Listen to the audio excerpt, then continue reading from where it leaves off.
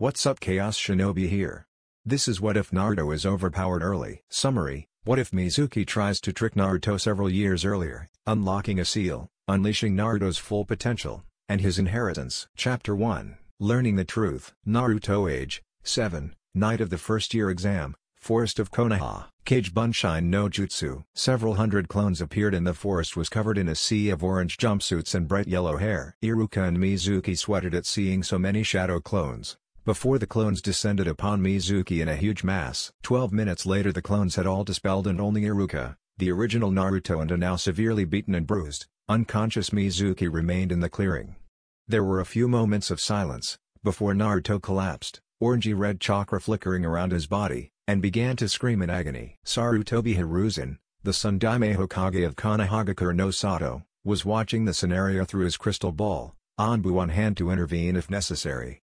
However, when he saw the red chakra that was beginning to cover Naruto, he immediately shunshined to the area. Arriving at the scene, he ordered 2 of his Anbu to take Iruka to the hospital and Mizuki to the Tiana department, the others setting up a perimeter around the clearing. The Sundaime then tried to touch Naruto in order for him to try and assess his condition, but when his hand got close the red chakra leapt towards it, burning it slightly. The Sundaime sighed heavily, rose, and upon sending an Anbu to gather some of his most trusted Anbu, resealed the scroll of seals and settled down for a long wait. In Naruto's mindscape, all of a sudden Naruto felt cold water, but none of the blinding pain that he had felt moments before. He quickly stood up and realized that he was standing what looked to be a sewer-like structure. How the hell did I get in here? He thought, utterly bewildered. He looked around for some sort of way out, and saw that there were 3 huge pipes hanging from the darkness above him. The one on the left was dark silver, almost gray, the middle was black with streaks of red flowing through it, and the third, on his right, was a bright pulsating red. Slightly unnerved by the last one, but figuring that he didn't have any other ideas on where to go, he followed the pipes into the gloom. Naruto soon arrived at a rather large open space, and as he moved further into the gloom he quickly came upon what looked to a series of huge vertical columns, continuing on further than he could see on either side of him.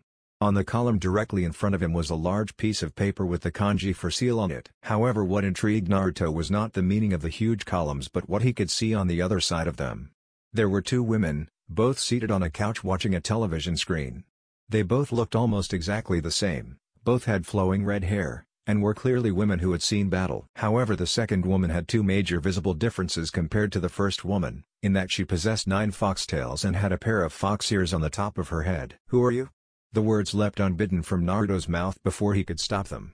Both females looked up, the first in utter glee and excitement, the second in slight anguish and sorrow, but with both there was a vague feeling of apprehension. Naruto immediately started to cringe. Now that he had drawn attention to himself, there was no way he could leave unharmed. "Naru-kun." The first woman had leapt up and was rapidly approaching Naruto, arms out wide, in a way that reminded Naruto of various people who caught him in order to let the others beat him. Naruto immediately backed away, trying to get away from the 2 women.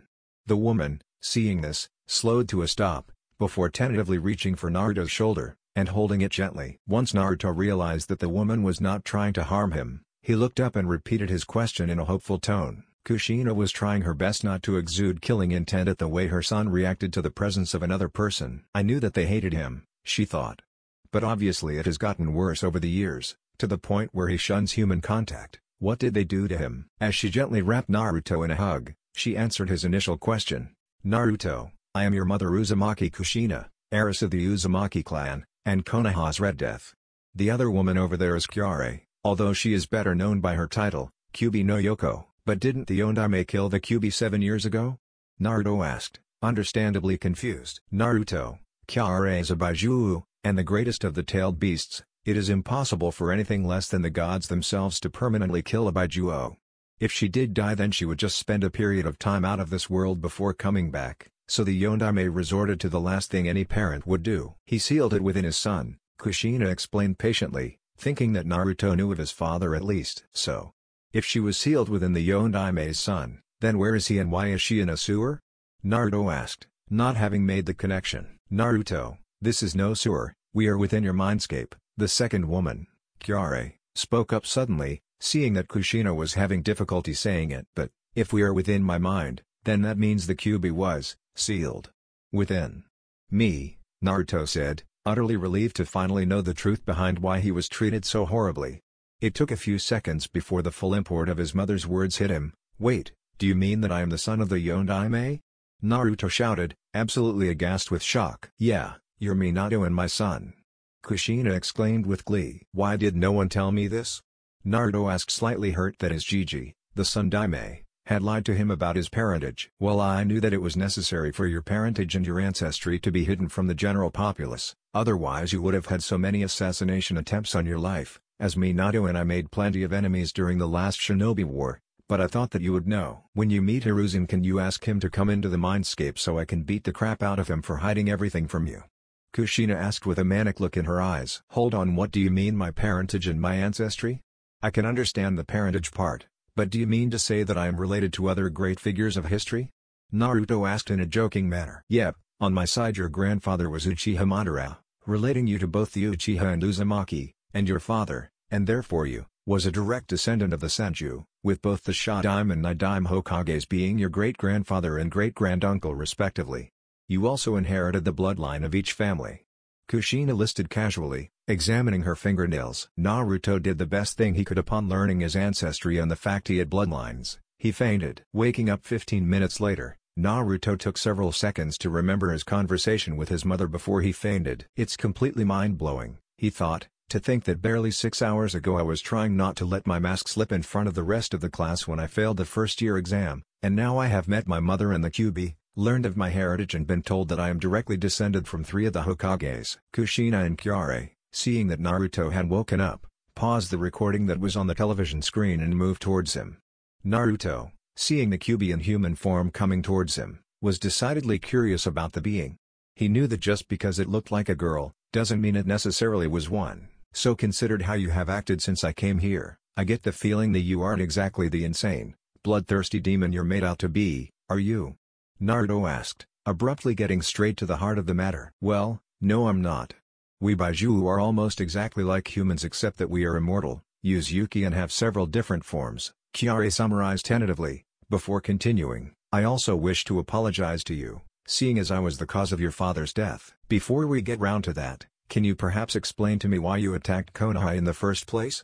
Naruto asked, eyes piercing. To do that we will need to start at the founding of Konoha, at the battle at the Valley of the End between Senju Hashirama, Uchiha Madara, and an unknown assailant that managed to match both of them at once. The truth is that Hashirama and Madara were actually the best of friends, and as much brothers as Hashirama was with Tobirama, his biological brother. However, due to the power that Madara had gained, the Uchiha clan elders tried to blackmail Madara into betraying and destroying the Senju, but Madara refused, and was forced to flee. Hearing the rumors that the Uchiha elders had spread, Hashirama killed them in his fury and went after Madara. Together they met before a man wearing a circular orange mask interrupted them, and together they fought against him.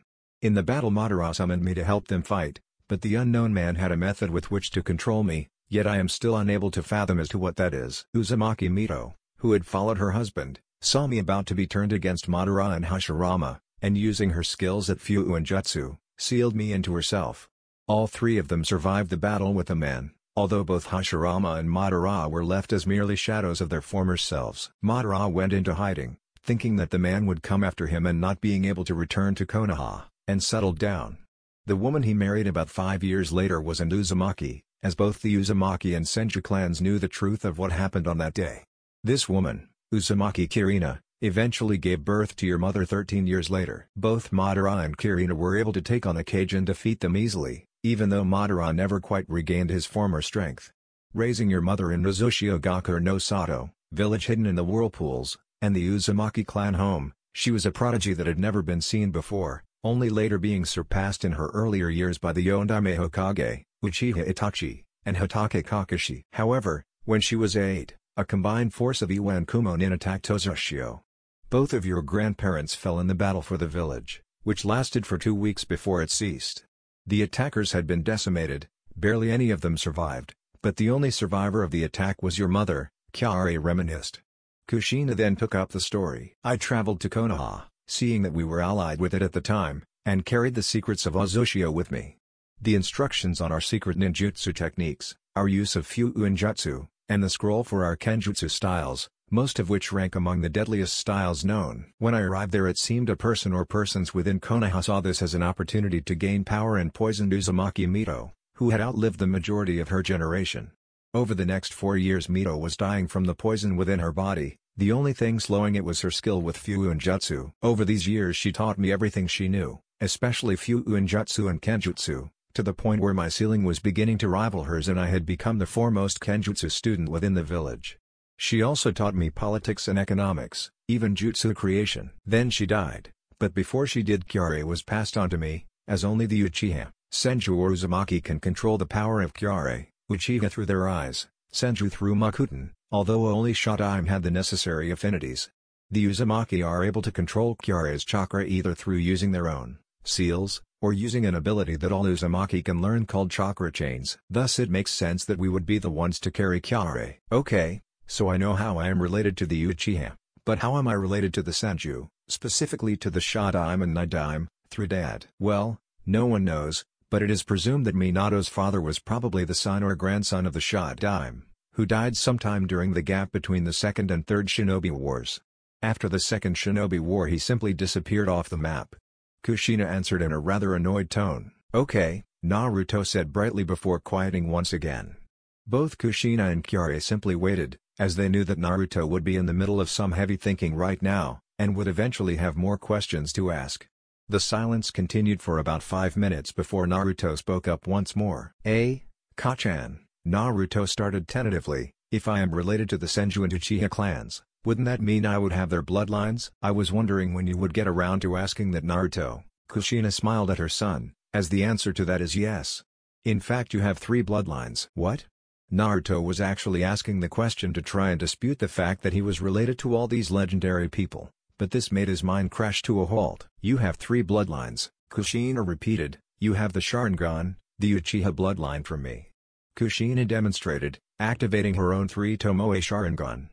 You have large amounts of highly efficient chakra, allowing you to spam high-level jutsus and have an insanely increased lifespan. This even allows us to create solid things purely from chakra, from shuriken and kunai too, if one has enough chakra, even a house. The final bloodline you inherited is from the Senju, and is the only known skill bloodline.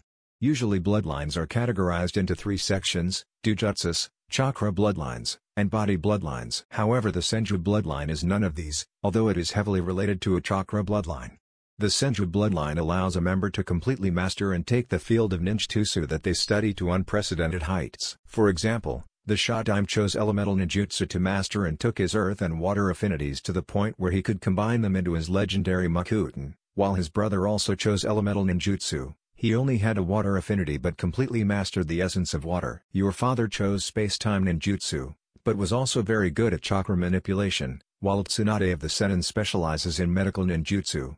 Naruto's mind was in complete and utter shock at the thought of having such great bloodlines. With all of these 3 bloodlines alone, Naruto has the potential to be the greatest shinobi in history, discounting the Rikudo Senin. Both Kushina and Kyare had these thoughts running through their heads. Wait a minute, Naruto spoke up once more. If I had these bloodlines, wouldn't someone have noticed by now, or something happen? Ordinarily that would have been the case, especially with your Uzumaki and Uchiha bloodlines, but that damn seal that was on your back delayed the onset of your bloodlines and limited your capabilities to being pathetically weak. It even blocked off more than half of your brain's cognitive capabilities, Kushina answered in a disgusted tone. Is there any way we can get it off from here?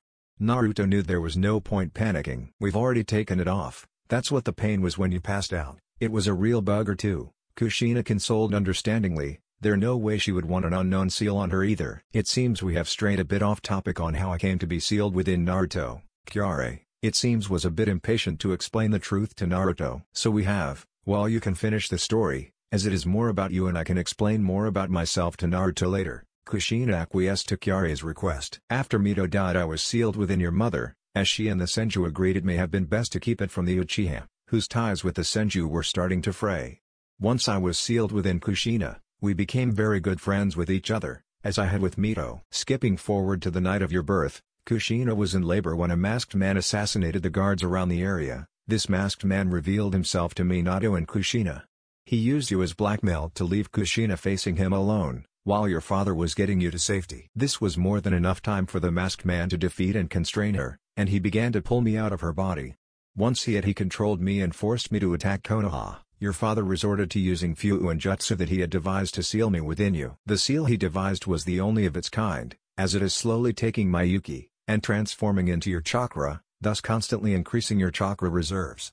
But the reason I explained earlier about the battle at the Valley of the End was because the masked man wore the exact same mask as that man did, so obviously it is either the same man or some organization. Kyare looked down before continuing, "It was due to me that you lost any chance of having a father, so I beg for your forgiveness." There was a moment of silence following these words as Kushina had lost the ability to speak and Naruto was perplexed as to why she would ask for such a thing. "Kyare-chan, there is no need for you to ask for forgiveness as you did not have a choice in attacking Konoha. The masked man is to blame for my father's death and the destruction it wrought on Konoha," Naruto said, hugging the demon in human form. Kyare began crying as she hugged Naruto before smiling. "Naruto, I promise I shall help you to the best of my abilities in whatever endeavor you make as long as it is involved in fighting or training." Naruto was shocked that Kyare had made such promise to him. However, before he could respond he felt a tug, trying to draw him from his mindscape. "Well, it seems they are trying to wake you up, Naruto. Okay, when you wake up tell the Sandaime that you know the full truth about your heritage, parents and Kyare. He should know what to do. Also, know that the seal is gone. We shall be able to speak to you while you are conscious, and ask if you can bring him and those he trusts and like you into the mindscape to make it easier to explain things," Kushina said in a rush as Naruto began fading back to the conscious world. Konoha Hospital, 1.5 hours later in real world. Vibrant blue eyes blearily opened to see the masked face of the dog Anbu shaking him softly in desperation. A few moments later the Anbu stopped, seeing that Naruto's eyes had opened, and stepped back silently. Naruto glanced around what seemed to be his bed within the hospital to see the Hokage, and dog, cat, snake, raven, weasel and turtle masked Anbu gathered around his bed. The Hokage, seeing dog step back, realized that Naruto had woken up and moved swiftly over to him. "Naruto, I must know what happened," Hiruzen said in a rather stern tone. "Jigi, I need to talk to you in private with those you trust and like me, which are probably only the 6 Anbu that are here," Naruto said quietly. The 6 Anbu pricked up at this news. Before Kat ended up asking the question, "How were you able to tell we were there? There's no way you should have known." "I don't know how I knew, I just did. It was like there was an energy that I could sense within each of you," Naruto explained apprehensively. "Ah, so it seems Naruto is a sensor ninja," Hiruzen thought with slight wonderment. "Well, then, can you tell us if there are people eavesdropping on us?" the Hokage asked, although he was also checking with Snake, who also had a similar sort of ability. Naruto was quiet for a moment, before speaking up. "Jigi," he said quietly, "there is someone using chakra 2 windows down, and directing the chakra to this room." Immediately 2 of the Anbu, Raven and Weasel, disappeared in blurs of speed. The Hokage, Anbu and Naruto heard the sounds of a light scuffle before they reappeared within a man, bound and unconscious between them.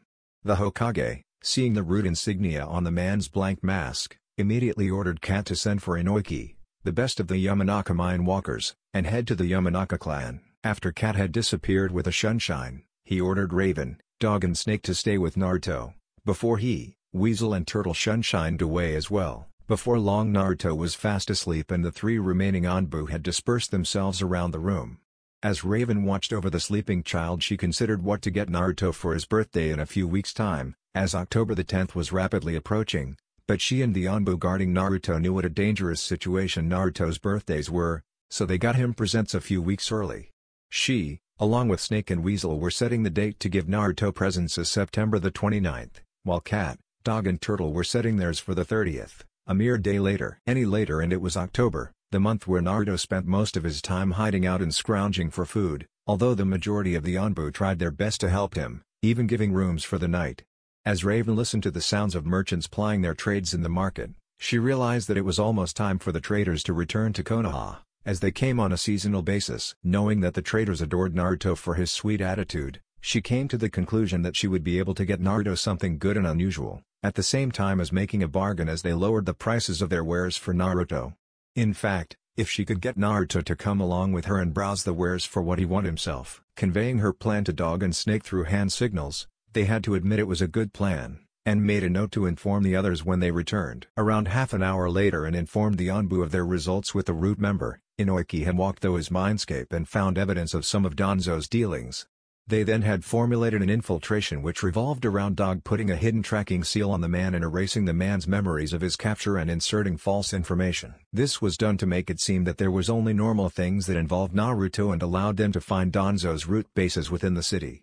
Hiruzen took this precaution, as Danzo had always been highly interested in possessing Naruto in order to turn him into one of his mindless automatons and gaining more power behind him. As he considered this, he was overcome by anger at how far Konoha had descended from its original values and swore that it was time to regain control over the city. As the Anbu listened to their Hokage, they could see quite clearly that the Kami no Shinobi was back. Early next morning, Hokage's office. Hiruzen frowned as he sent away two Anbu teams to send for his two students Jiraiya and Tsunade, to come back to Konoha immediately, even authorizing his Anbu the use of deadly force in order to retrieve them.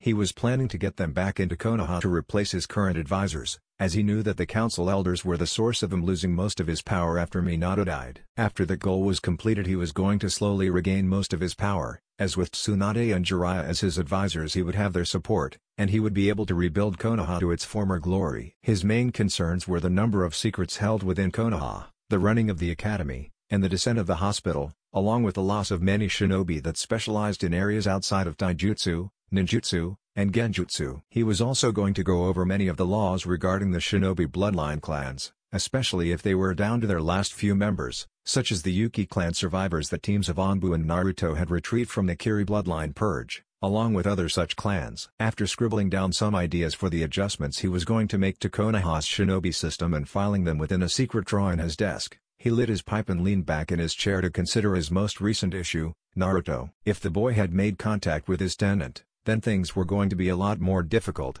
both in getting Naruto to trust him and in keeping the civilians from killing him.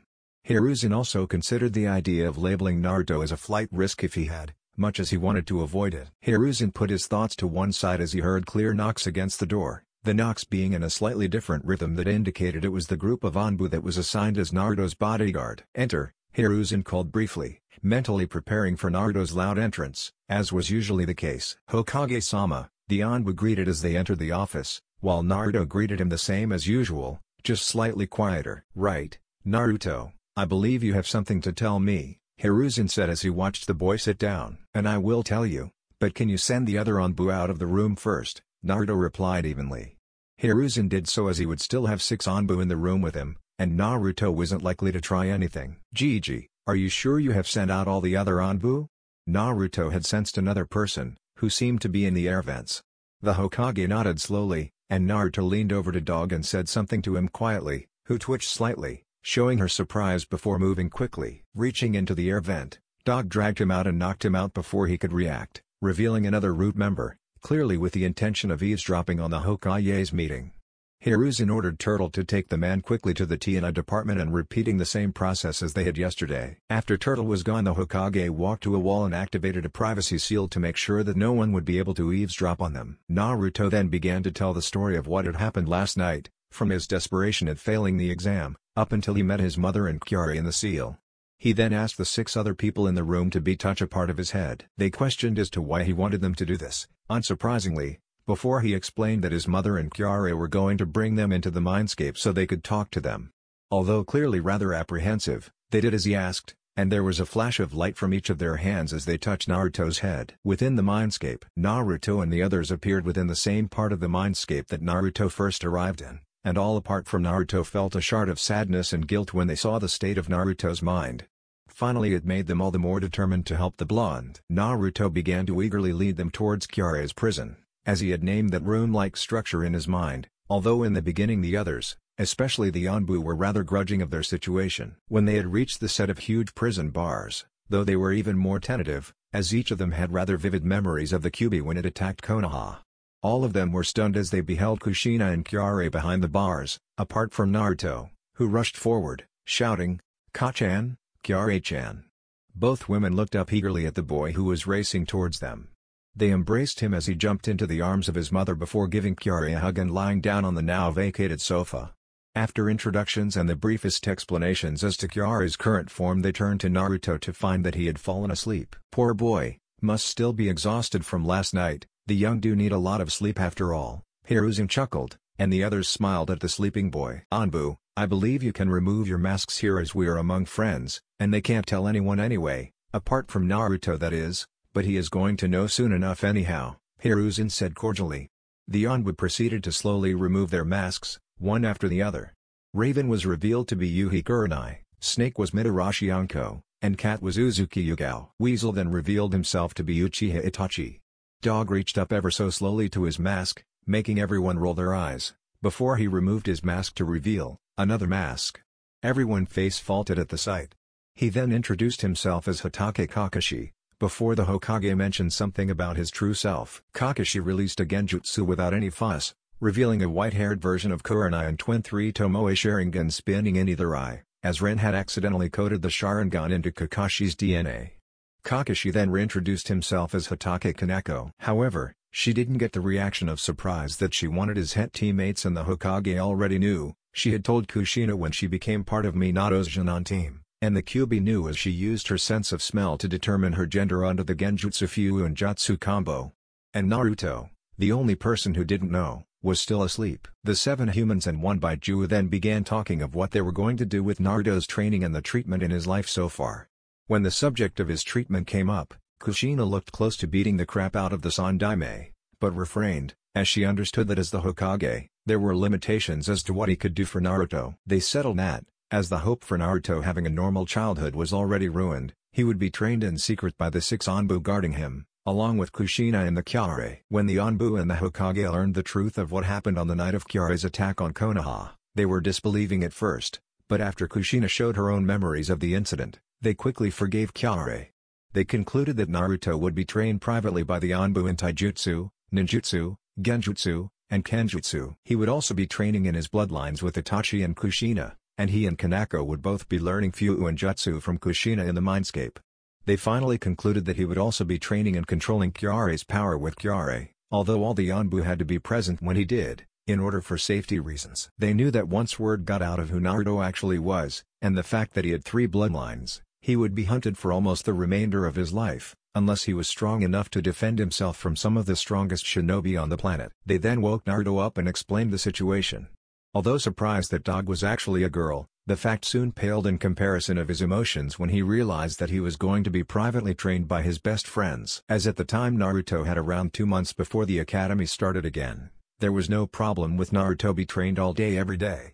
Although everyone training him would never forget the look of sheer horror on his face when he first received his timetable from his teachers. Flashback. Naruto was unsure that they were intending for him to survive his training as he looked over the timetable his senseis had handed him. The Hokage had allowed the use of his private training ground for Naruto's training, and all of the 6 Anbu were eager to be finally training their young charge. Monday Friday 5:30 Wake up, 75 push-ups, sit-ups and squats, 20 laps around training ground with Guy. 6:15 to 6:30 shower and breakfast. 6:30 to 9:00 chakra control with Kakano and Kurenai. 9 o'clock to 12:00 ninjutsu with Kakano and Itachi or Genjutsu with Kurenai and Yugao. 12 o'clock to 12:45 lunch. 12:45 to 3:00 taijutsu with Guy or weapons handling and traps with Anko. 3 o'clock to 6:00 Fyu and Jutsu with Kushina in Mindscape, accompanied by Kaneko. 6 o'clock to 7:30 academic studies on tactics and strategy, along with other academic theory. 7:30 to 8:00 dinner, wash-up. 8 o'clock to 9:30 homework, personal training. 9:30 lights out. Naruto looked up at his teachers in complete horror, but Yugao, seeing the face he was making and lips quirking in amusement, gave him his timetable for the weekends. Saturday 6:30 wake up, light warm-up. 6:45 to 9:30 Kenjutsu basics and practice with Yugao. 9:30 to 10:00 breakfast, shower. 10 o'clock to 1:00 bloodline training with Itachi and Kushina. 1 o'clock to 4:00 academic studies from the academy. 4 o'clock to 9:00 free time. 9:00 lights out. Sunday 9:00 wake up, breakfast, shower. 9:45 to 12:00 ninjutsu practice. 12 o'clock to 9:00 homework, private training, and free time. 9:00 lights out. Naruto looked at the timetable in shock, before grumbling under his breath knowing he needed this training, and that although it would be tough, it should also be really fun. Wait a minute, what about the academy? I mean, I can't be doing this when I need to go to the academy, Naruto asked. We will teach you a clone technique, called the blood clone, that will allow you to send a clone to the academy and learn the basic information there, such as history, which we don't have time to be teaching you. In many of your lessons with us we will be using the shadow clone technique that you learned from the Forbidden Scroll, as it retains knowledge that it has learned, including muscle memory, ninjutsu, chakra control and Fuun Jutsu. In fact, it retains pretty much everything apart from muscle training, allowing you to learn multiple things at once, Kanako explained, not taking her eyes off a small orange book that she was reading called Icha Icha Paradise. As today is a Saturday, we shall rest for the remainder of today, then tomorrow we shall be buying your equipment, such as shinobi clothes, practice weapons, sealing supplies, and books on chakra control, survival and cooking. The next day the training will begin, Itachi said, in a calm voice. Naruto saw a gleam of excitement within Anko's eyes that made him sure he had no idea what he had gotten himself into. On Monday morning he showed up at the Hokage's private training ground wearing the shinobi clothes that he had been bought yesterday, black combat boots, black pants that were tucked into the boots, black long-sleeve shirt that melded to his torso and arms and had a black hood, and a light gray combat vest with extra pockets, a high collar, and dark orange outlines. He had his kunai holster strapped to his left thigh, with his shuriken holster strapped to his right. As he watched Guy walk into the training ground with his onbu gear and mask on, he felt an irresistible urge that this was going to hurt. He was right, as 45 minutes later he was limping home trying to quicken his pace as his legs began to seize up. As he ate a healthy breakfast he internally groaned as he realized that if all his training sessions were like this, he was going to hurt like crazy tomorrow, and the day after, and the day after that.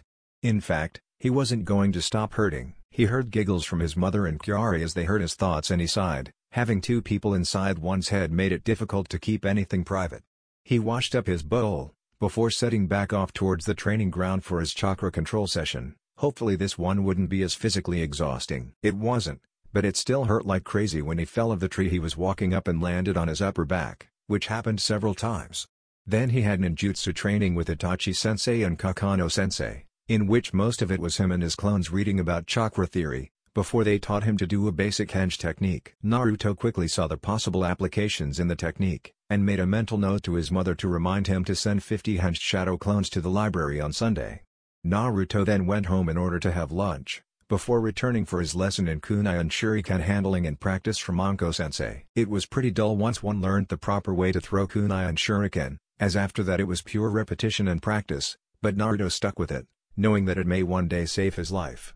Fuun Jutsu with Kachan and Kakano-sensei in the mindscape was pretty fun, as he learned the basic kanji needed for beginner seals, although he had clones practicing perfecting his writing. The hour and a half of academic studies after that was slow and boring, but learning about the importance of strategy made him perk up, as he would do anything necessary to save the lives of his friends and family.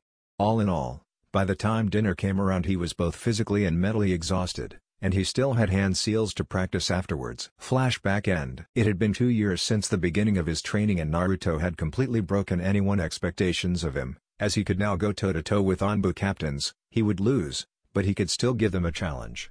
Anyone below that sort of skill level he could beat. His taijutsu was insanely strong, and he was creating his own personal style from a mix of Goken, the Uchiha Interceptor style, and the Uzumaki Phoenix style. His ninjutsu was impressive, as he knew various DS rank techniques for each of his affinities, which were water, lightning, wind, and earth. Although he had mastered his water, wind and lightning affinities, he still needed to work on his earth affinities, but had managed to combine his water and wind into ice due to his senju bloodline. His kenjutsu was at the point where he could go up against some of the top kenjutsu masters in the elemental nations and win, as he had, with the use of Kage Bunshin, perfected the Uzumaki style and dances, which were some of the best. His genjutsu, though impressive for his age and still better than most, was the weakest of his fields, as being the Jinchuriki of the Kyuubi made controlling and fine-tuning genjutsu difficult. His Fuun Jutsu was his most impressive field however, as he was considered equal by his mother to Uzumaki Mito, the best Fuun Jutsu user in history. His Sharingan had 2 tomos in each eye, meaning that he could see chakra and see incoming moves, but couldn't copy the techniques of others. He primarily used his Uzumaki bloodline in order to be able to ride his seals in midair, and to create chakra chains in battle, although he occasionally used it to create wings of his chakra attached to his back and fly over Konoha. Things had gotten better in Konoha over the past few years. The Hokage had regained back most of his former influence in the village, the council elders had been retired and Tsunade had replaced them. Jiraiya had escaped from being an elder due to the responsibilities of his spy ring, although he had established a ring in Konoha to help the Hokage ferret out secrets within the village. Tsunade had, after some persuasion, returned to Konoha and replaced the 2 advisors, Homura and Koharu, along with being appointed the head of Konoha's hospital. She now conducted courses for potential medic nins along with her apprentice, Shizune, although she had become quite doting over Naruto, after learning that he was the last male senju. After the responsibility of the academy was placed back into shinobi hands, the courses were much more about them surviving the shinobi lifestyle than learning history or flower pressing. As such, many of the civilian children dropped out, especially if they were fangirls. By this time however, the dobi Naruto had already been established and he didn't really care anyway, as he was years ahead of his class. His blood clone had a lot of fun skipping out on class and pulling massive pranks. Things had gotten so well that Kakano was able to fully take off her Kakashi persona without fear of being turned into a breeding machine by the civilian council. Finally, the most drastic thing that had happened was Danzo being run out of Konoha, as a few months ago the Anbu had finally moved against the hidden root bases within the village, as the Hokage had used the root he had caught against Danzo, amassing a huge amount of information on his activities. They had succeeded with capturing the majority of the root shinobi, but Danzo had managed to flee with some of his upper echelon. Naruto had used his Fuuin jutsu to take off many of the seals on the captured root shinobi, and had managed to gain a friend, called Sai, who was now utterly loyal to Naruto. It was rather awkward when he started following Naruto around incessantly, but he believed that Naruto was worth it, as he knew Naruto had saved him from becoming a weapon. After a month, the Anbu shrugged and began training him too. Although Danzo's exile paled in comparison to the mission Itachi had to carry out 2 months ago, as he had to kill his father, Uchiha Fugaku and several other clan members after they had slaughtered the rest of his clan. Fugaku had escaped after he had used Tsukunomi on Sasuke, Itachi's younger brother, to convince him that it was Itachi that had killed the rest of the clan. After this, Itachi was forced to flee Konoha and be branded an S-rank missing nin, although he still received missions from the Hokage. At the moment he was on orders to infiltrate an organization known as Akatsuki, and had found out 3 key things about them. 1. It was an organization that was trying to protect the Jinchuriki of the Baijiu from another organization known as Kurai. 2. The leader of the organization possessed the Rinnegan, and 3. Orochimaru was part of the organization and was innocent of his crimes and Danzo was behind the inhumane experimentations. The only people who knew of Itachi's current situation were his former Anbu teammates, Naruto and Sai, the Hokage, Tsunade, and Jiraiya, and the shinobi clan heads. Itachi's information provided a link between Danzo and files that had been found in his quarters pertaining to the group called Kurai. Naruto, in Itachi's absence, had become good friends with his mother, Uchiha Mikoto, and had received a new sensei called Gekko Hayate, who was the second of Konoha's 2 sword masters, the first being Yagao. The two regularly went into Naruto's mindscape with him in order to receive kenjutsu training from Kushina, whose skill with swords had been legendary when she was around. At the moment Naruto, Sai, Kanako, Yugao, Anko, Kurenai, Guy, and Hayate stood in the Hokage's office, having received a visit from Anbu telling them to be here. Hiruzen looked at each of them, hoping to use this mission as a chance to get Naruto and Sai used to facing other shinobi, as both had done several C ranks as a pair, but he wasn't completely sure the two were up to it alone. "Alright, you 8 are here for an S-rank mission," the Sandaime started before he was interrupted. "Chigi, are you feeling alright?" Naruto asked. The idea of the Sandaime giving him an S rank at his age was preposterous. "Naruto, I can assure you I feel perfectly fine. Now, as to what this mission entails, you have all heard of the current Kiri bloodline purge, is that correct?" Receiving mute nods, he continued, "They are eliminating bloodlines, and although we shouldn't interfere, I am sending you 8 to retrieve surviving members of as many bloodline clans as possible to bring them back to Konoha so they can live in peace. Priority clans are those that already had smaller dwindling numbers to begin with, as their bloodlines are the most likely to be eradicated. Due to our information from Jiraiya's spy network we are able to give you the general locations for many bloodline survivor groups, but it is likely that these locations won't last for long, therefore you will have to split up into 2 teams. Chigi, why are Sai and I here, rather than more experienced Anbu members?" Naruto questioned seriously, understanding the gravity of this mission. "All of our Anbu that are experienced enough for this missions are out of the village, and you are very capable yourself, after all you two were taught by some of the best," Hiruzen explained. He didn't want to send Naruto out for this mission, but any less than 8 and they wouldn't be able to reach many survivors in time. "You 8 will be handling extracting them from combat, while others teams will be extracting the ones in safety into Fire Country. You save a group, contact another team and move on. You'll be both saving lives and benefiting Konoha," Hiruzen outlined. "You have 3 hours to prepare, and remember to take extra supplies as you will be going into a war zone, and that the injured may need them." The extraction force is gathering at the west gate. Naruto watched on in wonderment as 78 Anbu members gathered at the main gate along with him and Sai. a fair few of them being former Root members. It was the largest gathering of senior shinobi he had ever seen, and thankfully he didn't have to put up with disparaging remarks as both he and Sai had sparred a number of them and won. For this mission, they had both been given Anbu masks, Fox for Naruto, ironically, and Hawk for Sai. They had been put on a team with Kanako and Anko, while Yugao, Kurenai, Hayate and Guy formed the other combat team. The rumor of Naruto and Sai being trained by the top had circulated around Anbu, and they welcomed the two better than they did with most new rookies. Naruto withdrew one of his twin ninjato from a man's chest as the encounter ended. His team was outside of the Yuki clan compound in Karigakure no Sato, and were defending against waves of bloodline haters as two other teams evacuated the remaining Yuki clan members and cut their way out of the city to the rendezvous point. There were only around 15 adults remaining, along with around 25 children and babies. All the others were dead or had managed to flee. Kanako, Anko, Naruto and Sai moved on towards the Kaguya compound to find 2 or 3 clan members using their bloodline to become whirlwinds of death amongst the enemy ranks. Naruto had one thought as he watched their bones return to their bodies. Yuck! Kanako moved forward announcing their presence and intentions to the clan members, who had rearmed themselves with bone swords until they saw the Konoha mark on their Anbu masks. Kanako and the clansmen agreed that her team would hold the entrance to the compound while they gathered their surviving members and waited for the retrieval teams to return. 3 minutes after the clansmen retreated within the compound to inform their clan head and begin to prepare, a group of around 30 bloodline haters showed up carrying torches to set the compound alight. Naruto sighed as he unsheathed his ninjatos and channeled wind chakra through one and lightning chakra through the other. He stood passively as 7 of the enemy shinobi charged him, until they got within 5 meters of him. Then he jumped onto the first man's shoulders, knocked him down to the ground, rolled and stabbed another through the chest. He didn't know that he had unconsciously used his Uzumaki bloodline and created wings of solid, blazing chakra behind him. The fight, lasting 2 days and a night, was later labeled Bonefires and earned him a place in the bingo book at the age of 9 as Deathly Angel. At the rendezvous point, several days later, Kanako's team walked wearily into the campsite they had labeled as the rendezvous point after retrieval was completed.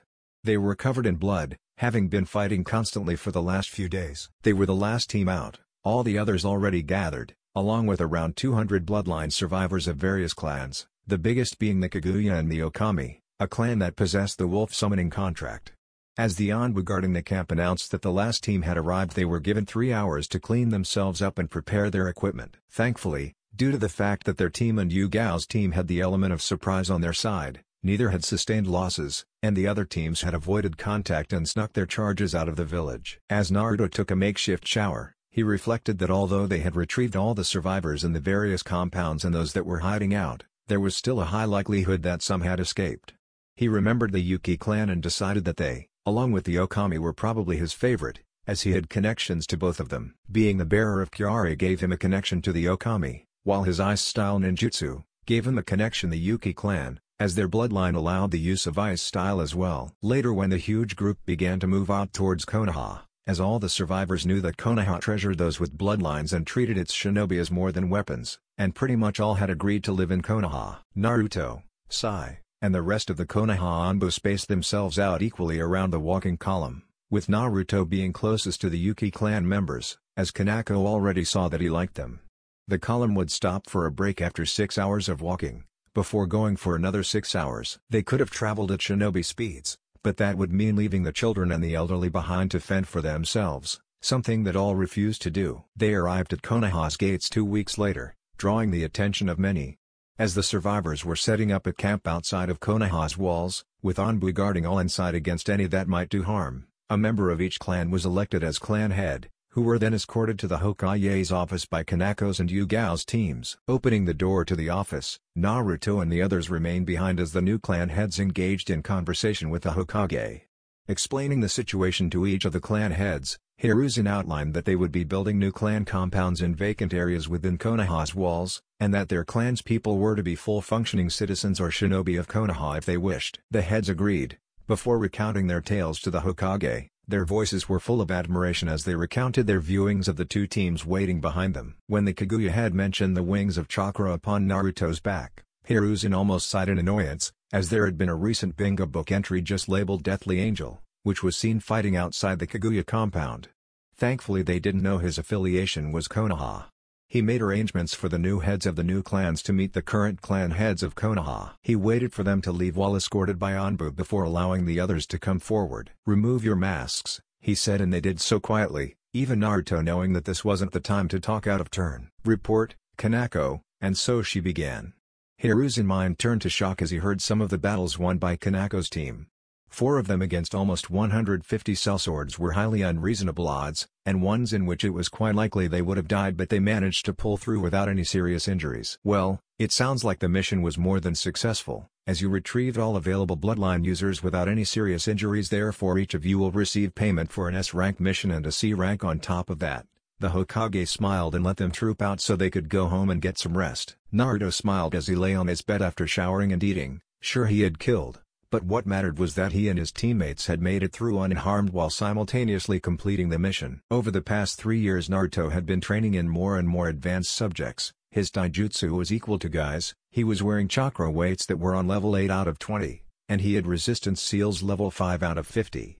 His ninjutsu variation was equal with Kanako's. He had finally mastered his earth element, and was now experimenting with mixing his affinities. He was going quite well with ice, as he had started to train with the Yuki clan, was starting to activate Makuten, and had even created an ultimate defense using both moving ice panels, and a swirling sphere of water, wind and lightning, which he liked to call his storm element. His kenjutsu was greater than that of the 7 swordsmen of the mist, and could combine it with both genjutsu and taijutsu. His genjutsu was on the level of a jonin, and he primarily used it in conjunction with his kenjutsu. His fuuinjutsu was where he excelled. He had used seals and the creativity of his mind to solve many problems, creating entirely new structures. He had even invented something he called a hoverbike, which allowed for fast and easy transport and could be guided by the legs, leaving the hands free for other tasks, but he had yet to tell anyone, as he knew that allowing it for public use could have disastrous consequences. His Sharingan had each gained their 3rd tomoe, but he rarely used it to copy techniques, though he did have a good look at the Uchiha library's lightning techniques. His Uzumaki bloodline, he started to think up new uses, such as using it for pure chakra techniques to create even more devastating versions. Naruto had done a lot more missions for when he got bored, or stumped on an idea, most of them being C or B rank missions that he did with Sai. Although he had also done a few more A and S ranks when it was needed. Sai had also advanced to the point where he could give most Anbu a beating.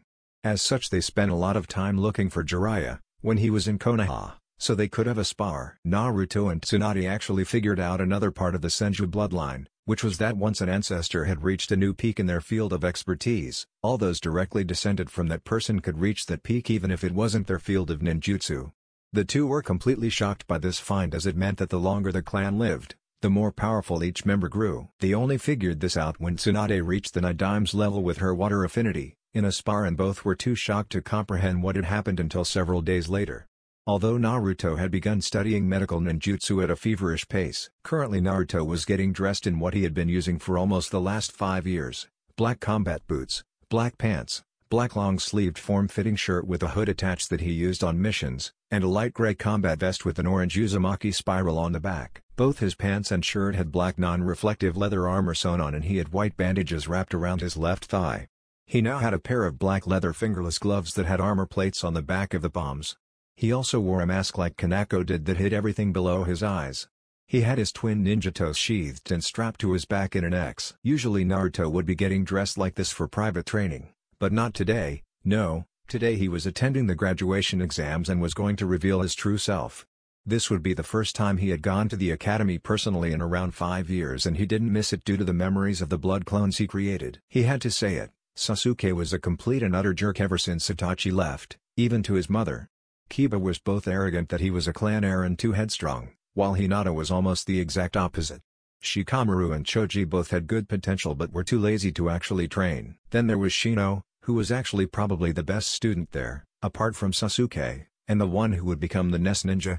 Then there were really just a bunch of fangirls chased after Sasuke, but 2 girls, Sakura and Ino, headed them, who had apparently ditched their friendship when they learned the other was going after Sasuke. Stupid. Naruto walked into the academy an hour and a half early, and sat in a chair next to the window. He then unsealed a violin from a storage seal on his vest, and began playing, unaware that Hiruka had just walked into the room. The tuning stopped for a moment before shrugging, as he knew that Naruto was receiving private training from Anbu, and could probably kill him relatively easily. As he sorted through papers on his desk to prepare for the exam, he listened quietly to the sound of Naruto's violin. There were several times when he could envision a situation and the music would fit perfectly, and a chill would creep down his neck. As the time passed, other students began to walk into the classroom only to stop in silence as they saw Naruto playing the violin, before sitting down silently. When there were only a few minutes to go until the bell rang, everyone in the classroom heard the sound of drumming feet. Outside, as both Ino and Sakura raced towards the door of their classroom, they heard the sound of music emanating from the classroom. Ah, it must be Sasuke who is playing the violin so beautifully, they both thought. Obviously he is feeling very emotional, so this is my chance to marry him. They both burst through the door loudly before screaming out, "Marry me, Sasuke-kun." The silence following this proclamation was stunningly loud, before Naruto spoke up. "If you're looking for the arrogant ass, he's behind you, Sasuke-kun." Both of them ignored Naruto insulting Sasuke in order to greet him. Sasuke just walked past them silently. "Can you play the violin again for us, Sasuke-kun?" Ino asked eagerly. Sasuke just looked at her with a confused face before grunting and motioning with his head at Naruto. Both girls looked at Naruto, unsure why, but Sasuke had asked it, so why not?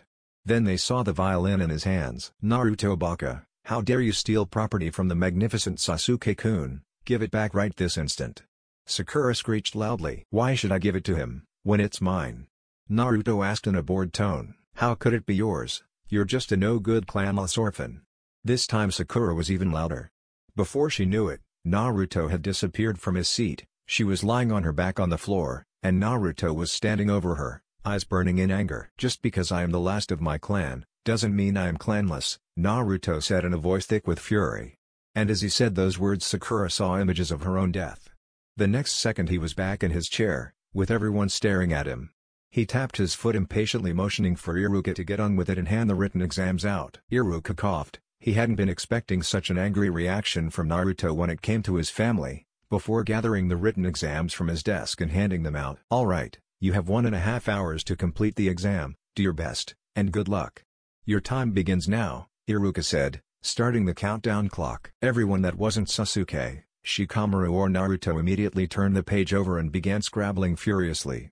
Shikamaru calmly answered a few questions before going back to sleep. Sasuke wrote calmly as he worked his way through the paper, and Naruto wrote calmly and fast, finishing the test in 15 minutes before bringing his violin back out and playing for the remainder of the time. Iruka was about to criticize him for distracting the other students, but the words got lost somewhere along the way to his mouth.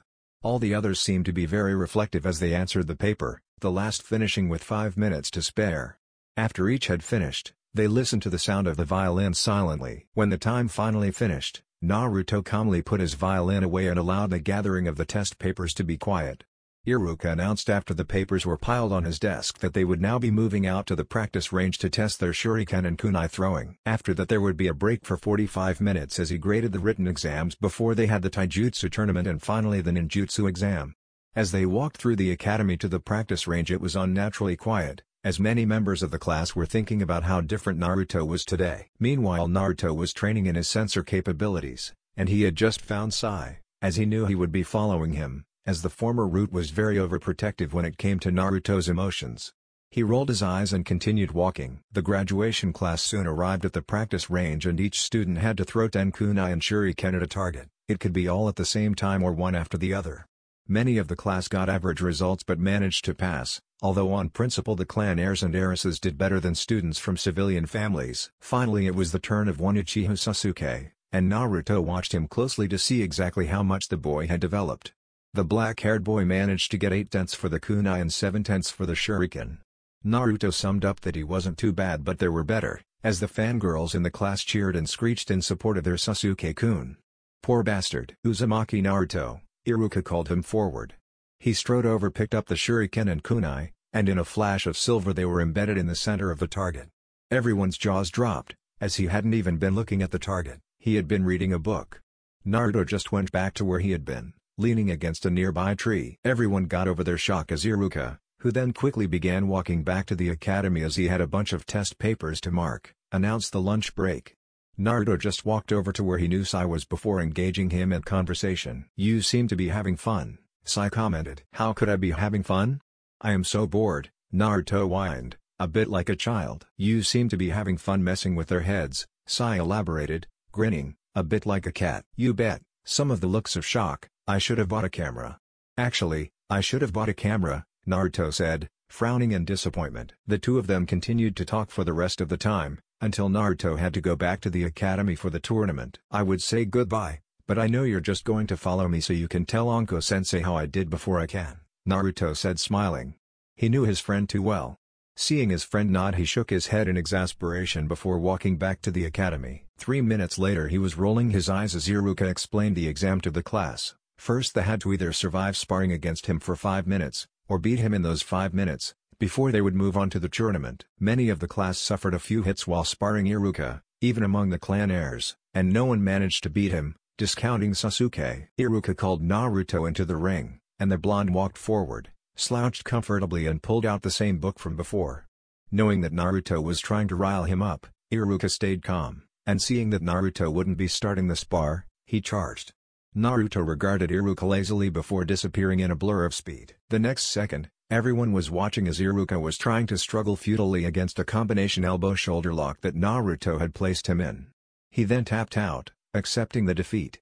Naruto just strolled contentedly out of the ring, taking note of the jealous look that crossed Sasuke's face. The taijutsu tournament that followed was probably the most interesting part of the day as it allowed Naruto to see how the clan heirs reacted in certain situations, although he almost smashed his head into the wall when Shikamaru, after passing the rounds necessary to graduate, forfeited, saying it was just too troublesome to continue. Naruto passed through all of his fights easily, knocking out his opponents before they could react, using his insanely superior speed. Even his fight against Sasuke was a complete letdown, as one moment he was standing opposite Sasuke in the ring, the next he was standing where Sasuke had been, with the Uchiha unconscious at his feet. And the ninjutsu exam was a complete disappointment. It was taken in a different room, where none could watch and one only has to perform 3 basic jutsu. Naruto was walking out of the academy after he and the rest of the graduates were told to come here at 10 o'clock tomorrow to receive their team assignments.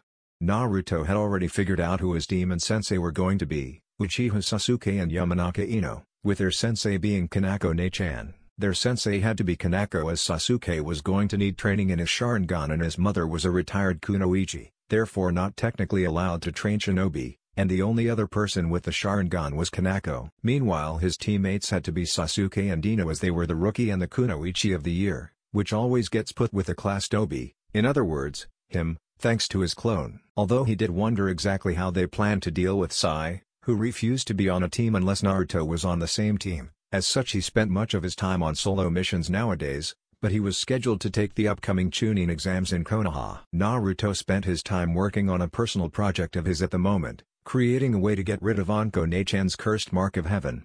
As he was unable to come up with any answers at the moment, he was too distracted. He decided to go to the Hokage's jutsu library to see if there was a technique that he felt like learning, or perhaps give him inspiration for his own. Naruto loved making new jutsu, it was so cool, especially since he could get a basic idea of one within a few hours and could begin thinking of viable hand seal chains within days. As such, several people, including the Hokage, labeled him a genius in the art. He had adapted several normal jutsus for wind into ice jutsus and was beginning to adapt lightning jutsus for his storm affinity. The next morning he strolled into the academy at 9:45. The only reason he was early was because he wanted to see what teams were assigned to Kurenai Ne-chan and Asuma, otherwise he would have slept in a lot longer or gone off to Ichiraku Ramen.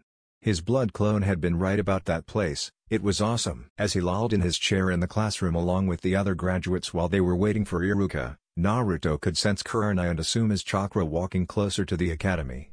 No doubt he was bugging her again, the idiot. You see, as soon as Kanako had revealed her true self to Konoha, Asuma dumped Kurenai to go and see if he could get a date with her, and when he was denied, came back and tried to hook up with Kurenai again. He had been Jinjutsu'd into the hospital, and Kanako, Kurenai and Anko had become known as the 3 Ice Queens of Konoha. A side effect of his actions was that he earned the contempt of Naruto, and had received quite a few beatings from it too. Naruto sat up in his chair as Iruka announced the teams containing the clan heirs. Team 7, Uchiha Sasuke, Yamanaka Ino, Uzumaki Naruto, with Sai as attaché, your sensei is Hatake Kanako. Team 8, Aburame Shino, Inuzuka Kiba, Hyuga Hinata, your sensei is Yuhi Kurenai. Team 10, Nara Shikamaru, Akimichi Ichoji, Haruno Sakura, your sensei is Asuma Sarutobi. Iruka then told them to remain here until their sensei picks them up. Within 5 minutes Kurenai was picking up her team, and Naruto could see the reaction on Kiba's face when he saw her and knew that he would be bugging Kurenai to marry him. No wonder Kurenai saw males as complete and utter idiots. Asuma then came in, and ordered his Jonin to follow after him, give Naruto smug glances all the while. Soon the only team remaining was Naruto, who proceeded to talk apparently to thin air. "You can come out now, Sai." "Naruto, there's no one there." Ino had changed how she addressed him but felt the need to point this out. Sasuke just watched in contempt of who was on his team. That is until Sai dropped from the ceiling. "You didn't need to make such a spectacular entrance, you're only meeting the two on our team, I give it a 7/10", Naruto commented. Sai pouted before snorting disdainfully and grumbling under his breath. "Do you two know each other?" Ino asked cautiously. So Naruto explained that they had been training together since they were 8, leaving out Sai's past with Danzo en route.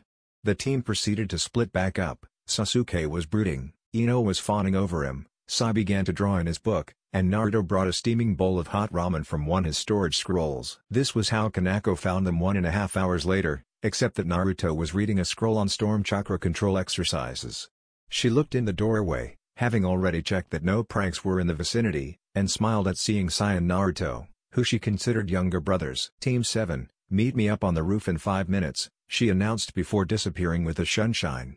Naruto and Sai followed her example, shocking Ino and Sasuke.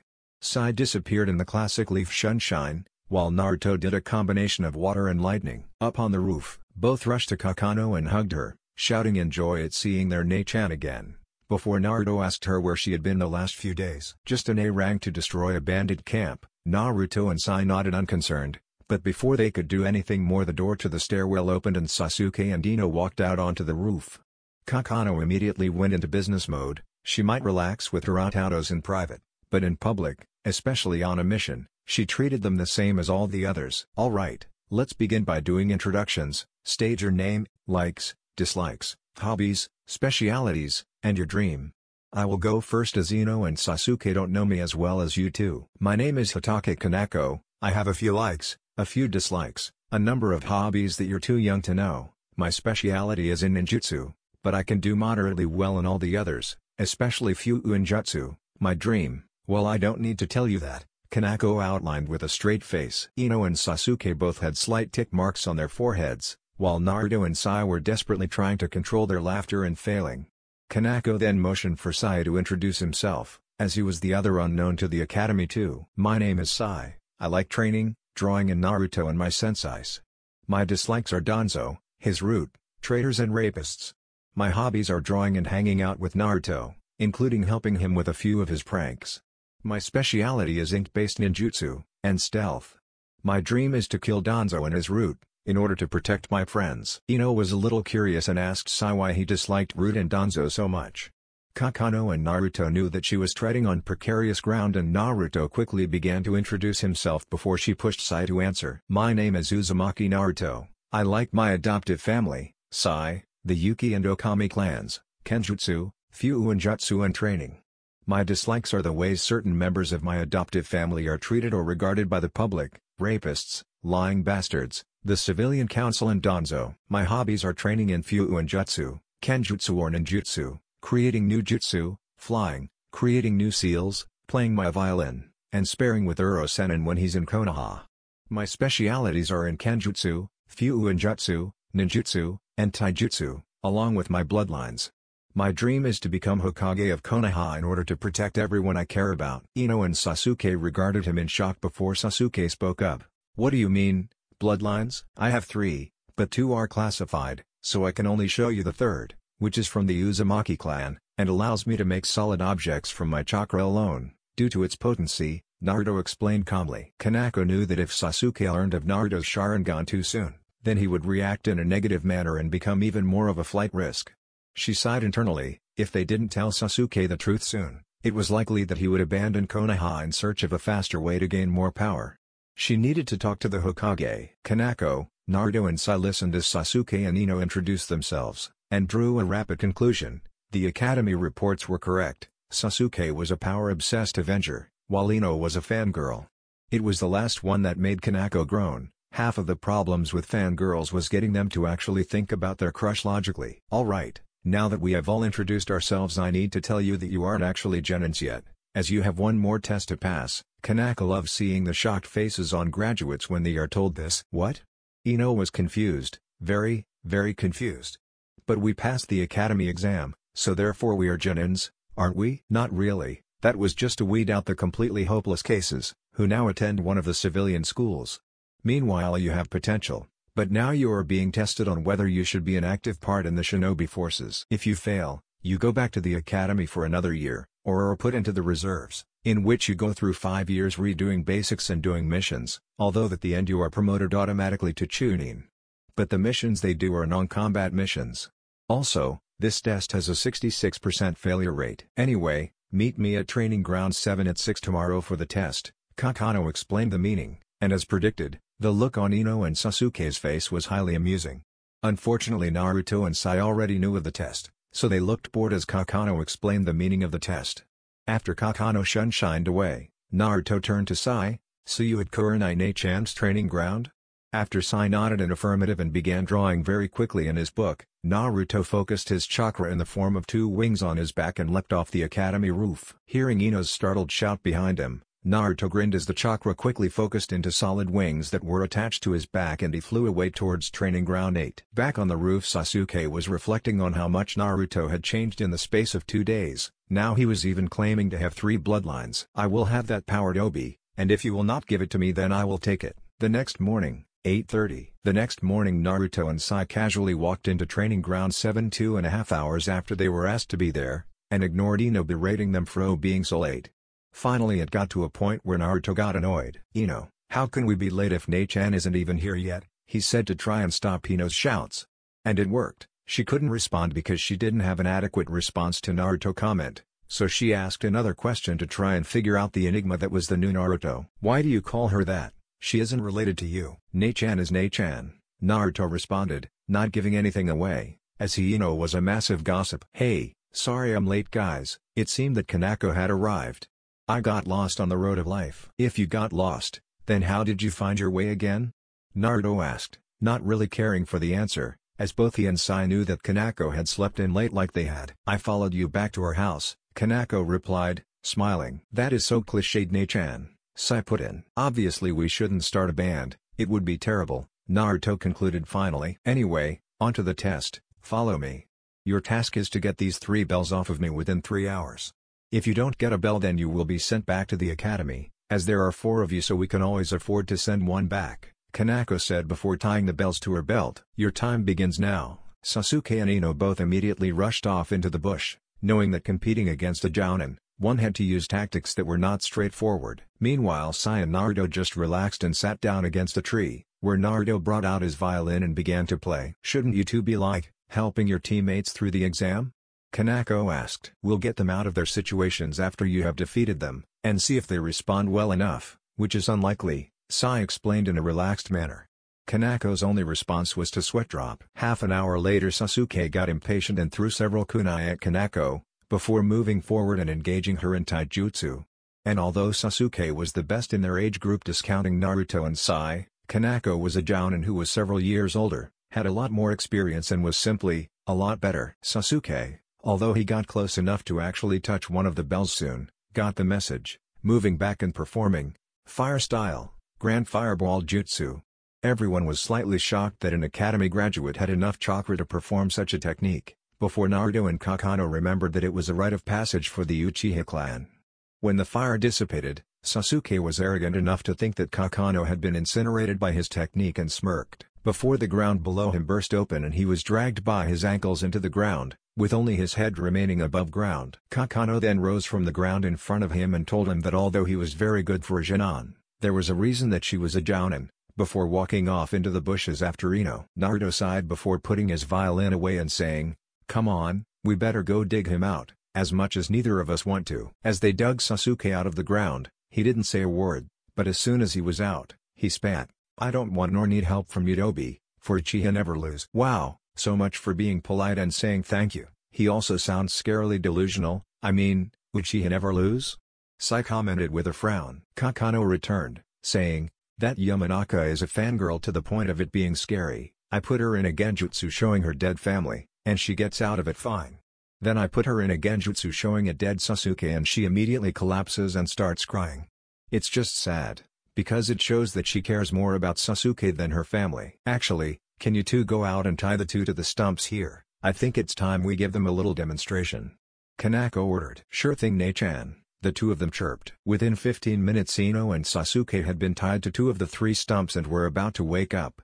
As the two pairs of eyelids worked themselves open they came to the realization that they were in a highly uncomfortable position, with them being strapped to something in a way that meant their arms were secured and their shuriken and kunai out of reach. After she was sure that the two had woken up and were watching alertly, Kanako addressed the two. Now as you have both been missing the meaning of the test, I have arranged a demonstration that will give a hint.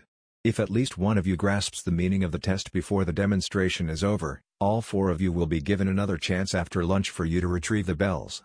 If not, then we shall have lunch and I shall decide who will be sent back to the academy. But since Sai is only an attaché, shouldn't that mean that he should be sent back if the three of us fail? Ino objected. Are you suggesting putting someone else's head on the chopping block to try and cover your own failures? Those are the words of a coward. Kanako was furious that an academy graduate would even suggest such a thing. Especially when he has skills greater than yours and Sasuke's combined and almost as great as my own. Now if you would, Naruto, Sai, she said, calm once more. The two facing her nodded and as one, moved to attack her. To Sasuke and Ino, they were little more than blurs that occasionally launched jutsu and kunai.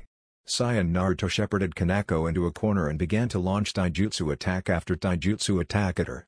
Lightning, fire and earth jutsu streak across what looked to be a battleground in front of the two before the dust finally settled with Kanako holding a kunai to Sai's and Naruto's throats. Then they nodded to one another and relaxed. Ino was awed. It had seemed like every single hit had been thrown with the intent to kill, and the devastation caused by the fight was massive. Trees were toppled, massive craters were steaming slightly, and dust had been thrown everywhere. Is this what shinobi were truly capable of? She then thought of her own skills and promised to train harder, no matter what Sasuke wanted. Sasuke looked murderous. It seemed that no matter how much he trained, there was someone stronger than him. And although he could put up with Kanako being stronger than him, the fact that Naruto, the class Tobi, was also stronger than him was galling. He needed that power to kill Itachi, and he vowed that he would have it, no matter the consequences. As Kanako walked over to the two graduates that were tied to the stumps, she asked, "So why did they do better at fighting me than you two did?" There was a long silence for about 5 minutes before Ino remembered a saying that she had heard her father say one time. Konoha is strong because we take care of our own, whether out in the field or at home. That is why Konoha is the strongest of the five. Ino had realized the meaning of the test. It was a test to see whether they could work together as a team. The bells were merely a distraction from the true aim. The true meaning of the test is teamwork. She spoke up. Correct. The true test was to see if you could work together. If you cannot rely on your teammates, then whom can you rely on? After all, they will be facing the possibility of death alongside you. Now, time for lunch, she announced the last part while bringing out 4 bento boxes. Naruto, Sai, do not feed or cut down the other two. This is as punishment, for they forgot the most cardinal of shinobi rules in Konoha. She then stood and walked off into the forest. As soon as she was out of sight, Naruto opened another of the bento boxes and offered half of it to Ino. But she said not to. Ino objected. But if the test was over she wouldn't care, and if it was still going then she would applaud that I am ignoring the rules to help my teammate, Naruto reasoned before giving her some of the food as Sai did the same with Sasuke. He's right, you know. All turned to see Kanako watching them from the tree line. I was exactly the same as you once, Sasuke, thinking that your teammates would only slow you down and that the mission was all that was important. I was a fool. But enough of that, you passed, you can cut them down. I will report your success to the Hokage. She disappeared in the sunshine. I will see you guys later, Naruto said. He had a project to work on. The current project that Naruto was working was really just an adjustment to his ninjatos. He was planning to engrave seals on them to give them special abilities like the swords of the 7 Mist Swordsmen. Along with making them unbreakable and putting seals on the sheaths to make them able to hold his blades while being physically smaller. Small advantages like that could make all the difference while in the heat of battle.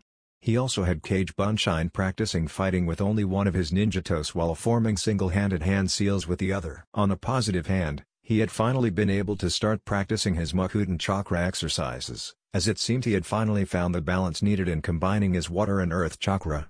Although his training time would be cut down because of the time he had to spend with his Junon team. Speaking of which, at the end of the demonstration he thought he saw a flicker of determination in Ino that he hadn't seen before. Hopefully she was set on being a proper kunoichi now. Kanako shunshined into the Hokage's office slightly later than the rest of the team sensais. Although she was lazy to those with lower ranking than her, anything equal or above she tried not to be as late as she had been while acting as Kakashi. Team 1 Team 6 have failed Kakano, have yours? The Hokage asked rather irritably. In fact, no they didn't, the past, if only just, but I will need to talk to you more later, Kakano said, surprising the majority of the Jounin sensais. Must have been the Uchiha, one remarked, and although a few nodded, those that had spent time in the Anbu or training Naruto knew it wasn't. Team 8 passed, although there are certain things I need to clarify, but apart from that it shouldn't be any problem, Kurenai said, from over against the wall next to Anko. As Team 9 is still in circulation under Guy, Team 10? Team 10 passed, although I don't understand why you didn't give me Ino, but clearing up the fangirl shouldn't be too difficult. Asuma grunted before turning back to annoy Kurenai. In that case you can all leave apart from Kakano, who wanted to talk about something. The Hokage directed. After the others had left, Hokage turned back to Kakano. Alright, what is it you have to tell me? Hokage-sama, it is clear that Uchiha Sasuke is jealous of the power that Naruto is displaying, and unless we tell him the truth soon, he will become even more of a flight risk than he already is. Also he doesn't fit well with anyone else in my team, so I am considering putting him in the reserves. But if I do that, then he becomes even more likely to try and abandon Konoha. And if we put him with a private tutor, with orders to try and teach him as little as possible, then he will quickly grow frustrated, Kakano reported, as she knew that having Sasuke on her team would be a clear negative impact, but trying to keep him loyal was important too. We will keep him on your team for the moment, but if he steps over the line, bring the hammer down on him, understood?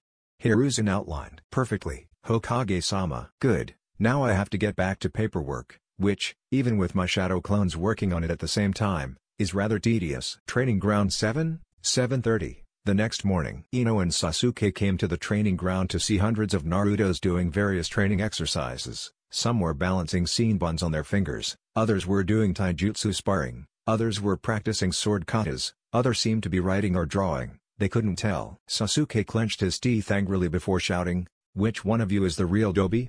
All of the clones pointed towards Naruto, who was in the middle of all the different groups, and seemed to be meditating, while sitting on top of a miniature hurricane, with his chakra wings stretched out behind him. Ino looked on in awe, he looked so serene, and if he could do that then he must be really strong. Sasuke, meanwhile, just stomped up to him only for Naruto to open his eyes and release his chakra. He then stepped down off of the hurricane and his wings flared brightly before he said, "Such negative emotion is unbecoming of a shinobi, Uchiha." The coldness in his voice made Ina shiver.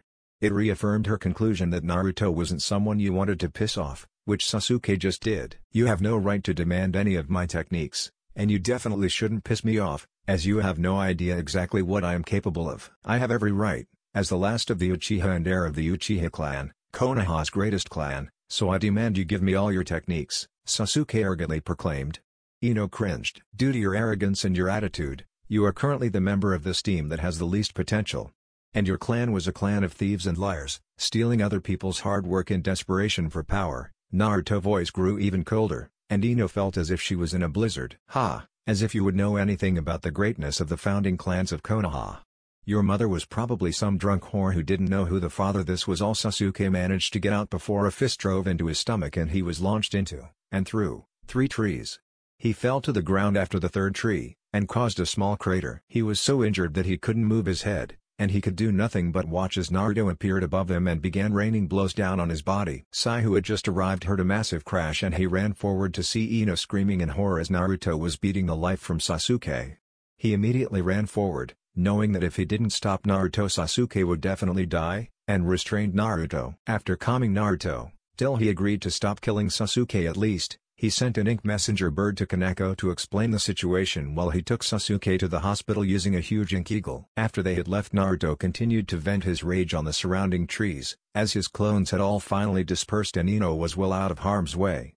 He smashed through quite a few, and Ino just watched in awe and sadness as he continued to punch his fists through tree trunk after tree trunk. Awe because she didn't think he was using any chakra to enhance his strikes, and sadness because she could see how much he suffered not knowing any family. No wonder he regards his close friends as his brothers and sisters, she thought. He must be desperate to know what the feeling of family is like. Kaneko turned up around 10 minutes later and simply looked at the destruction Naruto had wrought before turning to Ino, who was beside her. So what happened? We came in and found Naruto training with hundreds of what looked like clones, and Sasuke got jealous and went up to the real one and began to demand that he give all of his techniques as his right as the last of the Uchiha. Naruto then called the Uchiha clan a bunch of thieves and liars that steal other people's hard work. Sasuke in response called Naruto's mother a whore, and Naruto snapped, and sent Sasuke flying through 3 trees with one punch. Ino said, sad that neither of her teammates could get along. I knew it would be something along those lines. Kanako sighed, you see, that's about the only insult that can anger Naruto that much, everything else just makes him judge you as weak. Once he calms down, go ahead and ask him to help train you, as he calms down pretty quickly when he's trying to help others. Ino nodded, before Kanako told her that she had to go to the hospital and check in on Sasuke. Much as she thought he was a spoiled brat, she knew that after seeing Naruto getting that angry, he would be injured for quite a long time, though she doubted it would be permanent. Entering the hospital reception, she saw Sai leaning on the wall next to a quarter and walked over to him stiffly. How is he? He merely shook his head and said that she'd better see for himself. He then walked with her down the corridor and stopped outside of room 23. Kanako paled. Room 23 was the pending room for potential long-term patients. Sai opened the door and let her through the door first. She walked into the room to see Tsunade writing notes on a clipboard, and as soon as she saw Tsunade, the head of the hospital, she knew it was bad. How bad is it? She asked the Sennin. On a scale of 1 to 10 with 10 being the worst, I would rate it about a 9 to 9.5. Naruto really did a number on the kid. Any idea why he did? According to Yamanaka Ino, who was there at the time, Sasuke called Naruto's mother a whore, Kanako said, wincing at the last part. Well, that I can understand, Tsunade said understandingly. Do you know how long he's going to be in here for? Definitely a year. At least. Ouch. Ino had been taught by Naruto for a duration of 15 minutes so far, and she had already worked out that he was a bit of a training freak. If he wasn't talking about training, then he was muttering about his projects, and if he wasn't doing that, then he was shouting at her about her training. For the past few minutes she had been attempting the tree climbing exercise while Naruto was writing up a training schedule for her.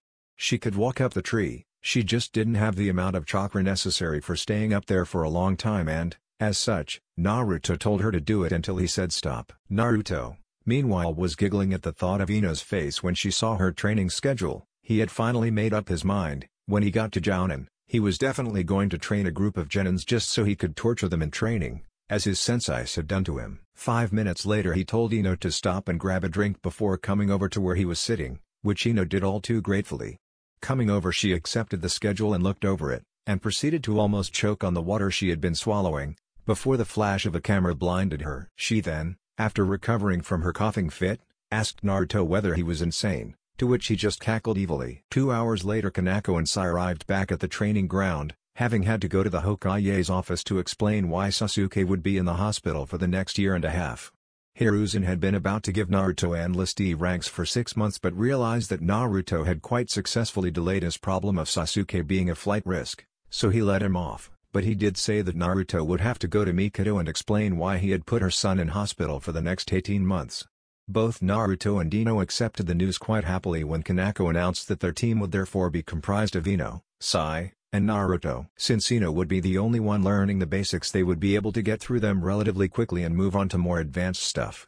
It also made it more likely that they would be competing in the Chunin exams in 6 months. For the past 3 months Kanako's team had been primarily training Ino up to standard with the rest of the team, which was incredibly hard as Sai was at least high Jounin level and Naruto was almost Kage level. They were aiming to do the minimum required number of missions completed in order to enter the Chunin exams in 3 months and only had one C-rank mission remaining in order to be able to qualify. As they returned toward to Madame Shijimi, the daimyo's wife, Kanako notified the Hokage that they were here for a C rank, although Team 8 happened to be there at the same time, asking for the exact same thing. As there was only one C rank available at the time, Naruto suggested that they both did it, before Kanako and Kurenai got into a fight. The Hokage seemed happy with the idea and agreed, before asking for Tezuna, the client, to be shown in. Hick, what is this? I asked for ninja, not a bunch of snot-nosed brats and their mommies. Tezuna made his entrance by generally insulting everyone in the two teams, but none more so than Kanako and Sai, who never knew their mothers. Sai to Tezuna mentioned this with a suggestion that he doesn't do it again as Sai held his tando to Tezuna's throat. Thankfully for Tezuna, Kakano ordered Sai to stand down before he drew blood. Kakano had been given overall command of the mission, as she had more experience than Kurenai did, and she told both teams to be at the west gate out of Konoha in 3 hours, prepared for a 3-week-long mission at the very least. 3 hours later, west gate. Naruto was the first member of the mission to be at the meeting point, as he was 10 minutes early, and with nothing better to do he pulled out his trusty violin and began to play. The song reminded all that heard of leaving, saying goodbye, and arriving. As the other members of the mission arrived, they stayed quiet, knowing that listening to the violin would provide them with entertainment until they left. That is, until Kiba arrived. Everyone apart from Kiba, Kanako and Tazuna had arrived and were waiting. Kiba arrived quietly, but what stopped Naruto playing was when he realized that Kiba was trying to get Kurenai to go on a date with him.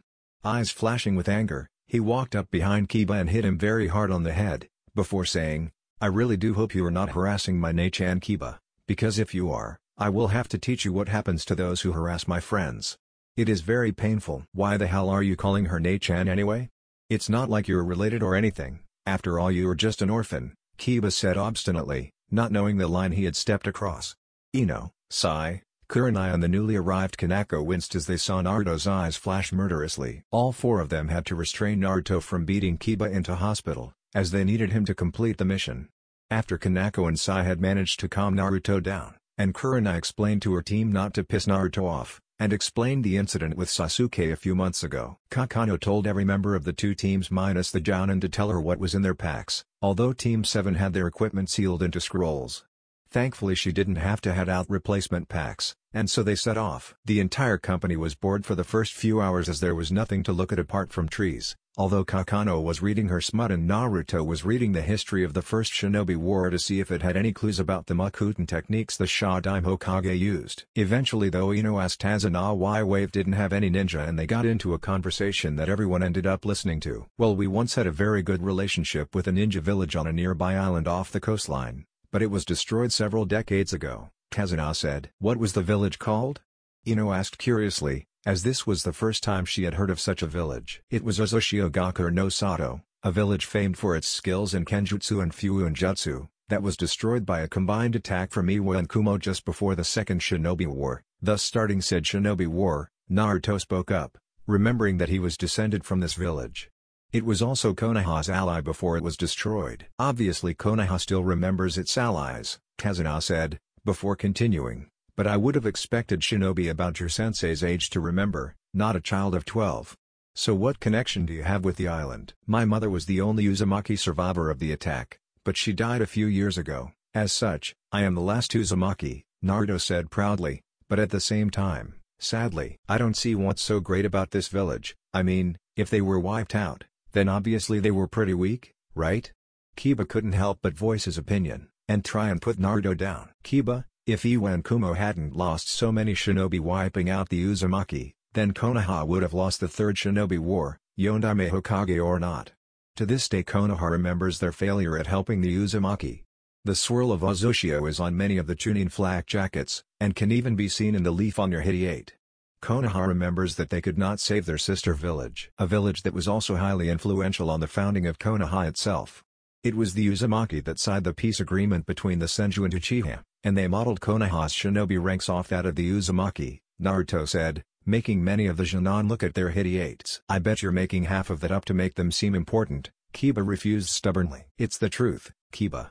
Hashirama, the Shodaime Hokage, was married to an Uzumaki called Mito Uzumaki, who was the greatest Fuin Jutsu user in history." Although Naruto is getting very close, Kanako sighed, before smiling at the end. Kiba just huffed and continued walking. 2 hours later the trees began to disappear and grasslands started to dot their surroundings. All of the shinobi were on a higher guard than before, they could feel the uneasy quiet around them, and even Tazuna could feel it. Up ahead, the two Jounin and Team 7 saw what was obviously a genjutsu, and a very poor one too. They all glanced at each other and nodded, agreeing that they would see how this played out. Team 8 knew that something was amiss, as their different bloodlines were geared towards tracking, but hadn't caught sight of the puddle. As such the company walked past the puddle peacefully. The company turned to the side of Kanako and Kurenai being shredded by a shuriken chain. Team 8, apart from Shino, panicked, while Team 7 remained calm, as they knew that the Jounin had Kurenai'd at the last moment, as shown by the splinters of wood left on the ground. 2 piggies down, 6 more to go, and then we can kill the bridge builder, one of the two assailants chanted in an almost smug tone as they charged to the Jounin. Naruto immediately moved forward, as did Sai, as the ones closest to the two attackers were Kiba and Hinata. And although Naruto was still annoyed by the disparaging remarks that Kiba had made, he was still one Konoha ninja, therefore he was obligated to save his life if necessary. Unsheathing a ninjato in his right hand and pushing Kiba to one sword with his left, he blocked the chain and punched his opponent in the stomach, launching the missing nin back and having the extra effect of staggering Sai's opponent, as they were still connected by the chain. Confident that they could deal with their opponents as they only looked to Jinan, Naruto's opponent released the chain from his gauntlet, before attacking Sai to allow his friend to do the same. Naruto just watched calmly as Sai went on the defensive, knowing that if necessary he could deal with both missing nins, before deciding that he would just handle them quickly to allow Ino to interrogate them by mind-walking. Sneaking up behind the two missing nin, he used the pommel of his sword to knock out one, distracting the other one and allowing Sai to kill him. Pulling out a bingo book as Kakano and Kurenai reappeared, he quickly found them and called out to Kakano. "Ne-chan, these two are the famed demon brothers, Chunin-level missing nins from Karagakoa, who are soon to be dead. Ino, can you mind-walk the unconscious one to see if they have company?" Hearing the affirmative, the company settled down to have a break while Ino was mind-walking through the mind of the missing nin and Kakano was grilling Tazuna about lying in the mission contract. "You are lucky there are two teams on this mission, and that one of them contains Naruto and Sai," Kanako berated quietly. Unfortunately Kiba picked up on the last part. "What's so great about Naruto and Sai, not to sound disrespectful, but they're just Jinan, aren't they?" Kiba knew that he owed Naruto his life, so he tried not to insult him. Due to certain circumstances, both of them had received training that is higher than an Anbu.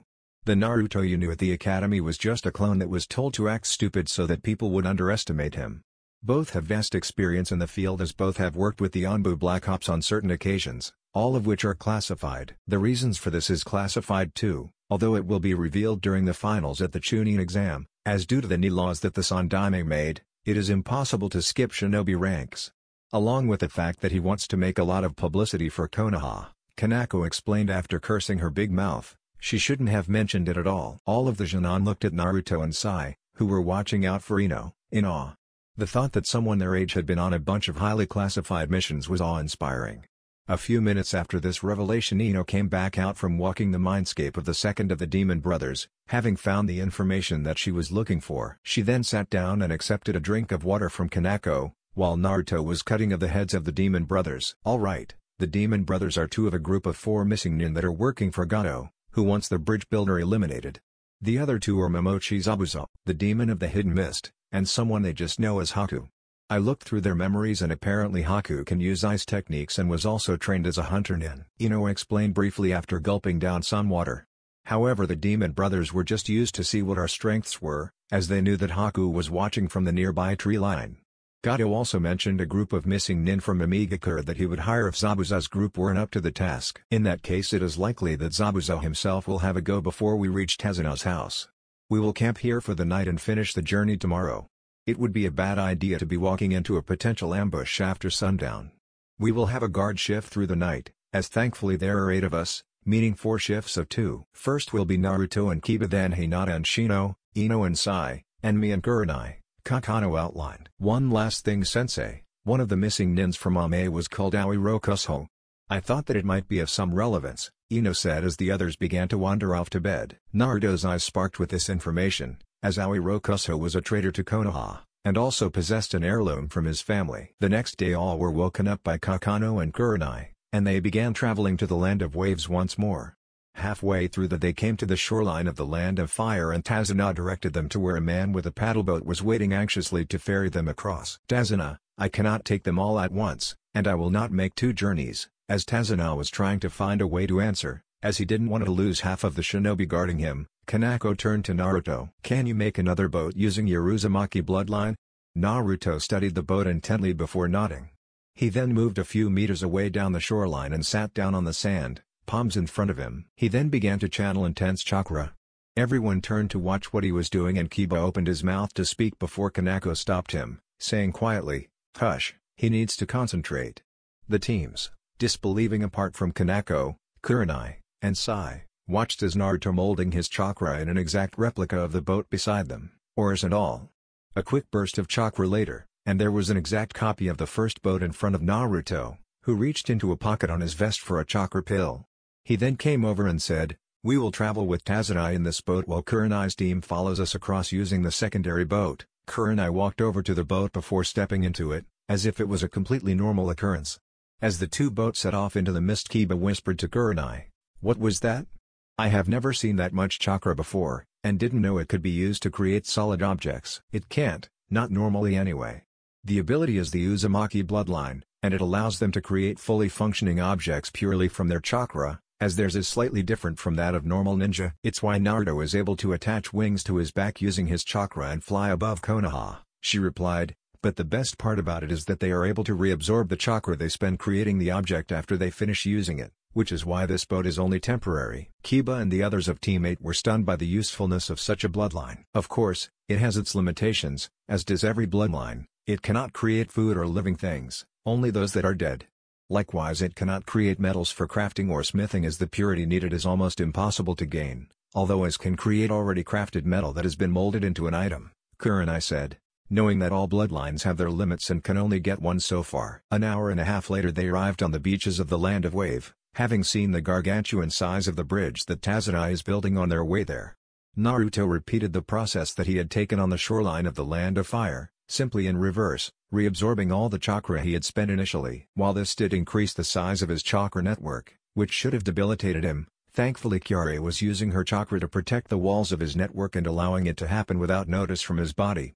As Tazunai watched the boatman row off into the mist once more, the ninja were preparing themselves for the encounter with Zabuza that would undoubtedly happen soon. "Kanako-sensei, I request permission to be the one which engages Zabuza." Naruto was known to be serious by all as they heard the mode of address he used for Kanako.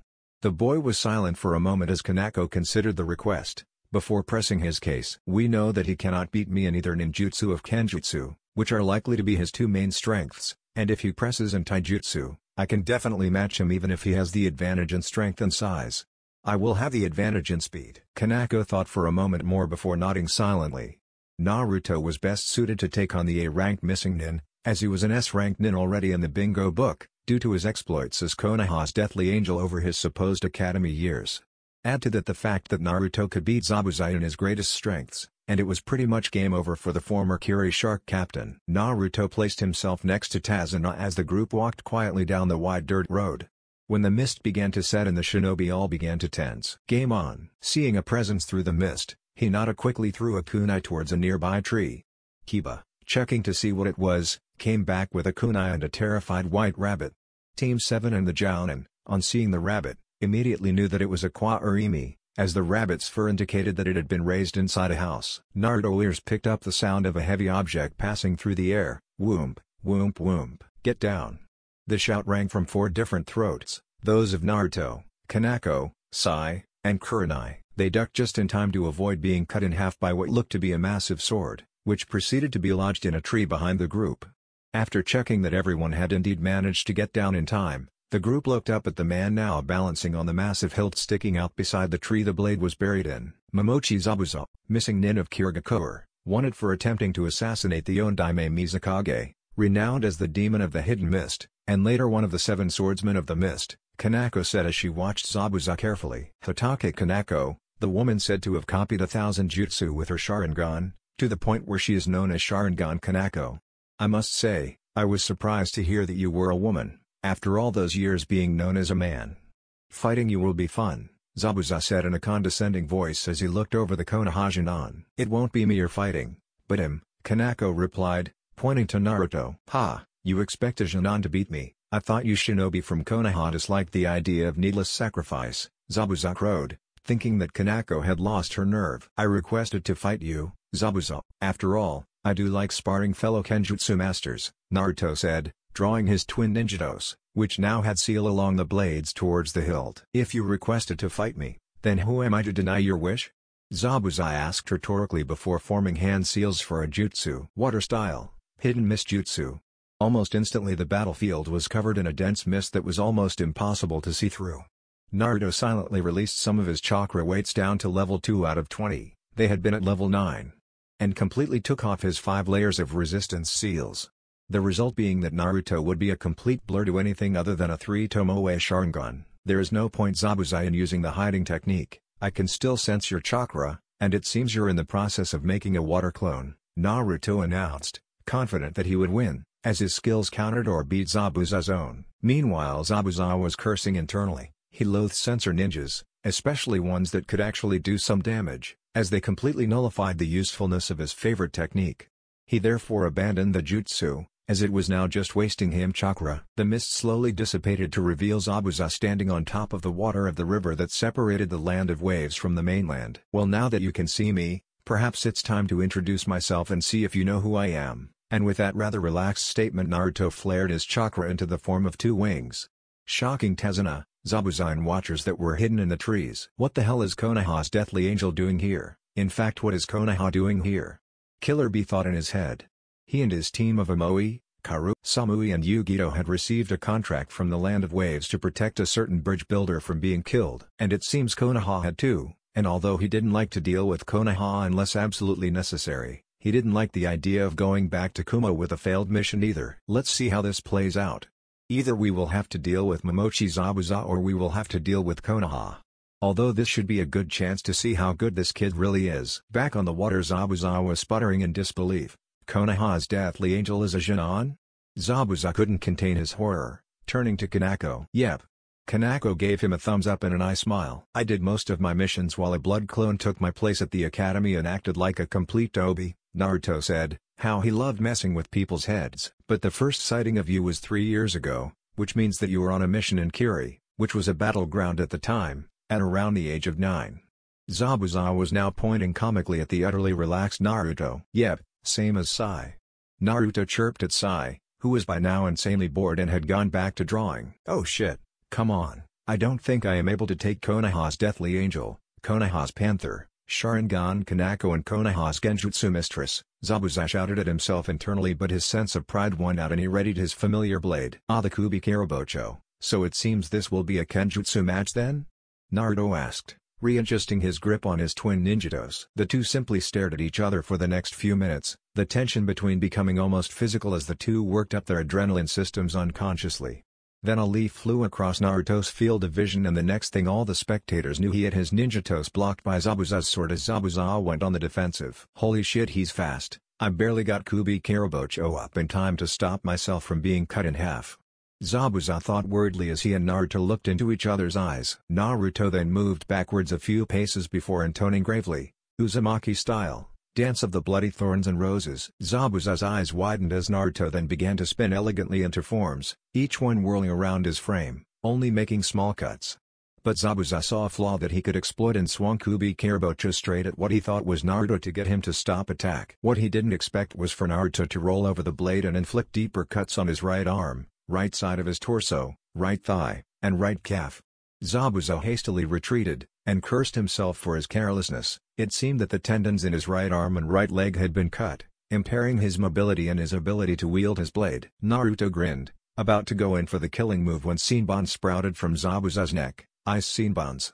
Which meant that Zabuza's accomplice, this Haku, was a Yuki clan member. Naruto's eyes widened at the implications. He could use this to perhaps recruit the two into Konoha's forces. Thank you for your assistance in allowing me to deal with this missing nin, Konoha nin. Naruto turned at the rather young and melodious voice. Kiri Hunter nin mask, check. Kiri style of dress, check. Age, no. It was my pleasure, Hunter nin. Unfortunately Naruto and the Konoha group had other issues to deal with, and Naruto knew that the injury Zabuza would keep out of action for at least 2 weeks, even with a skilled healer. So he let the Hunter nin take Zabuza away, and returned to where his teammates were standing, before turning to the forest to the right of the group and telling the ninjas hiding there to come out. The Kumo nin looked at each other before Killer Bee shrugged and leapt into the open. Kanako, Kurenai and Sai looked at them with passive faces, concealing their surprise, while Ino, Kiba, Hinata and Shino couldn't control their reactions. What are you here for, brother of the Raikage and fellow Kumo nin? Naruto asked in an even tone. It seems that there was a mission request to protect a certain bridge builder sent to 2 different shinobi villages, said one of the Kumo Kunoichi, who had blonde hair in a ponytail. At this everyone looked at Tazuna, who began to sweat before saying, perhaps we can deal with this at the house. Now that's an idea, yo! The large man with sunglasses rapped, badly. Shut the hell up, B. The same Kunoichi shouted. The Konoha Jounin got the feeling that they would have a very large headache soon. 45 minutes later the now completely dysfunctional group arrived at Tazuna's house, with everyone having varying levels of a headache apart from Naruto, Sai and Killer Bee. The former two had just tuned everything out, while the latter was the one annoying everyone else. Thankfully he had stopped his rapping the closer they got to the house as he tried to think of what his team could offer to the Konoha shinobi that they didn't already have. With the presence of 4A or S-class nins, they already had this situation well in hand. His team wouldn't be able to do much. But he figured that he would be able to work something out with the two jounin from Konoha. Meanwhile the Kumo team were regarding the Konoha Junon warily, especially Naruto and Sai, who were walking right behind Tazuna and talking animatedly about the various aspects of art, of all things. Samui was wondering how they grew so powerful and what might be the best ways to perhaps constrain them if necessary. Kuro was wondering what made them so special to have been trained so early, while Yugito was thinking about sparring Naruto. Amoy was overthinking things again as he wondered what their Raikage would say if saw them cooperating with Konoha and if he would exile them for it. "Tsunami, I'm home." They heard the sounding of rapid feet before the door opened quickly. "Dad? You're back.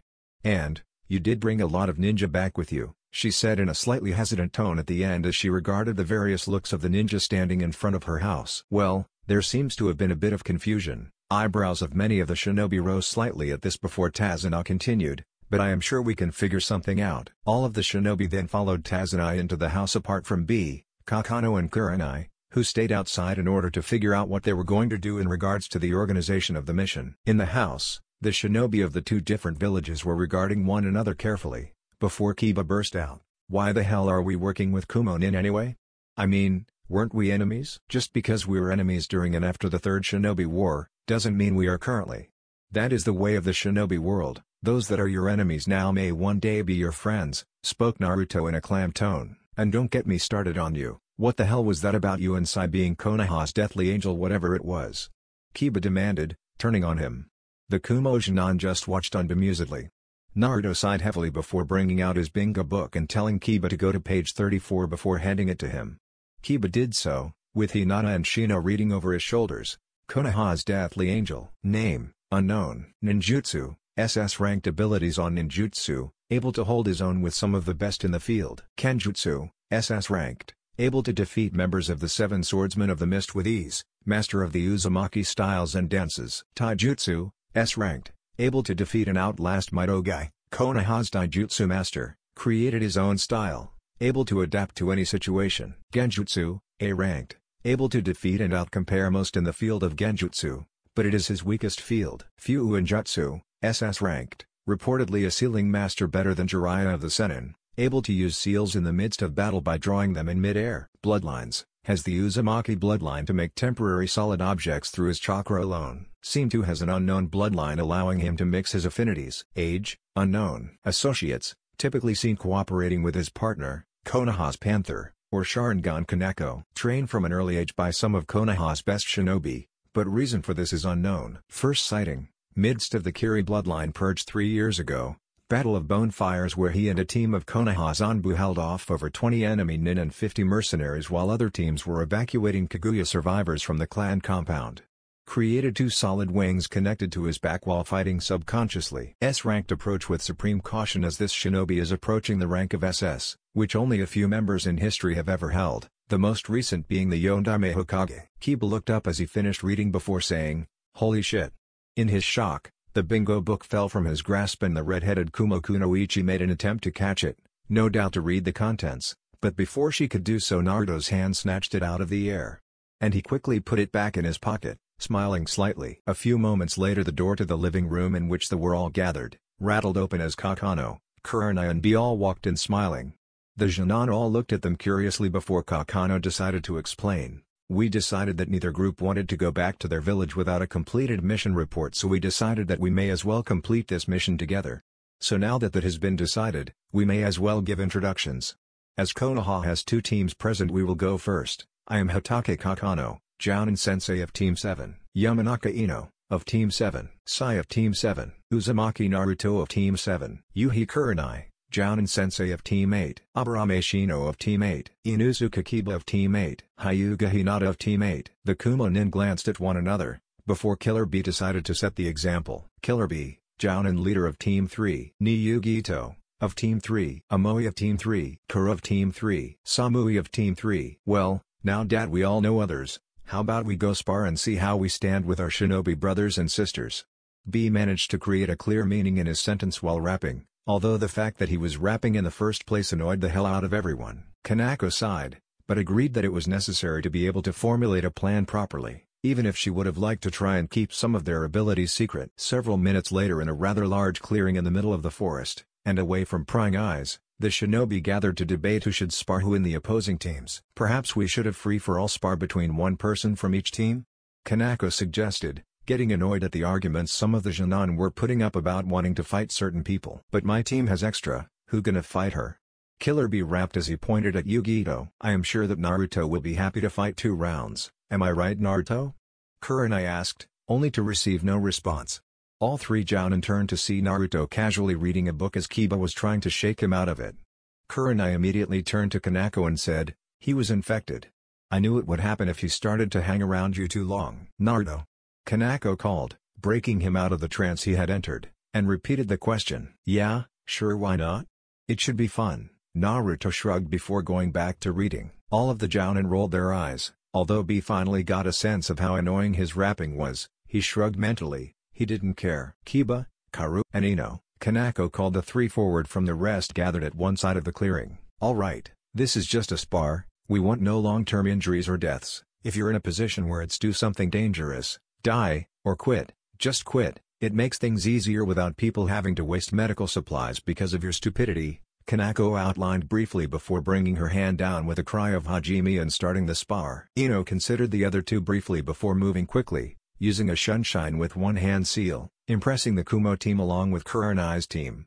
Now out of immediate sight of the other 2, Ino considered her plan of attack. Back out in the open, Kiba was desperately trying to avoid being hit by Kuro's Buken, as all blades had been replaced by them in order not to injure anyone, although everyone had agreed that if they were hit in a kill point by 1, they must immediately quit. Backing up quickly, Kiba called out the name of his technique as Akamaru readied himself beside him. Fang passing Fang. Karo's eyes widened as she saw the 2 human-sized drills speeding towards her, and ducked at the last second, collapsing to the ground, the drills just missing her by inches.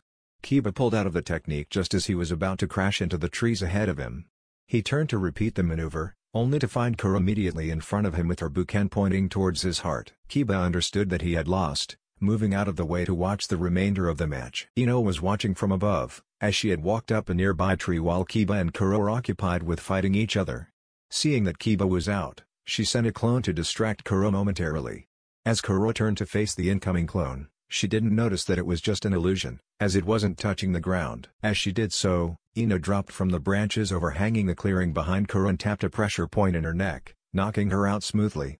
Over in the group of spectators, Kakano smiled. Ino had just won without revealing any of her techniques other than the one-hand seal Shunshine, which was often disregarded as being ineffective by combat ninja. Kurenai and Killer Bee had just come to the same conclusion, realizing that this girl, and in essence Kanako's entire team, hated revealing their abilities unnecessarily. Shino, Samui, and Naruto, same deal as last time, no maiming or killing, don't do unnecessary damage, Kurenai said in an attempt to sound interested. Hajime. Both Shino and Samui looked at one another before nodding and turning to face Naruto, who ever so slowly withdrew his Buken version of his ninjato, and holding it in one hand, began to do hand seals with the other. Everyone was shocked that he was able to do so, even Kanako and Sai, as it had just been a recent project of his. He called forth water that proceeded to surround his hand, making the eyes of everyone widen further still. Naruto had just called forth water from the air, which only the Nidaime Hokage was recorded of doing, and showed extreme control over it by wrapping around a limb without it losing its form. Samui and Shino charged in immediately, determined to try and force Naruto out before he could get started. Unfortunately, they were playing right into Naruto's hands, as when Samui tried to engage him at Taijutsu fight in order to cramp him from using his Buken, he used the water that had been wrapped around his hand to douse her in water. Samui cursed, as this meant she wouldn't be able to use any of her lightning ninjutsu without knocking herself out of the competition. Shino retreated somewhat, before sending a wave Kikaiku towards Naruto. Seeing this, Naruto gathered wind chakra around his hand to the point where it was almost visible before slamming his fist into the ground and releasing his wind chakra as he hit. The result was a massive amount of the Kikaiku being launched into the air. Uzumaki-san, you have just given me an advantage, as all of my Kikaiku have the ability to fly, Shino said briefly before telling his Kikaiku to attack. Naruto was only able to think of one technique that he could use to deter Shino without killing many of the Abarame's Kikaku. Hurricane style, Hurricane Sphere. Naruto created a sphere surrounding himself, comprising of layers of lightning, water, and wind. I suggest you forfeit Shino, as none of your Kikaku will be able to pierce this sphere without being fried, drowned and cut to pieces, and I do not want to weaken you for the battle ahead. Naruto said, as he had worked out his personal ultimate defense technique. Shino paused, receiving messages from his Kikaku telling that what Naruto said was correct. He thought silently for a few moments more, considering actions he could take and their outcomes, before he bowed his head and left the field. Naruto then deactivated his Hurricane Sphere before turning to Samui. As you are unable to use lightning ninjutsu, which is typically the primary elemental affinity type for those from Kumo, shall we make this a taijutsu match?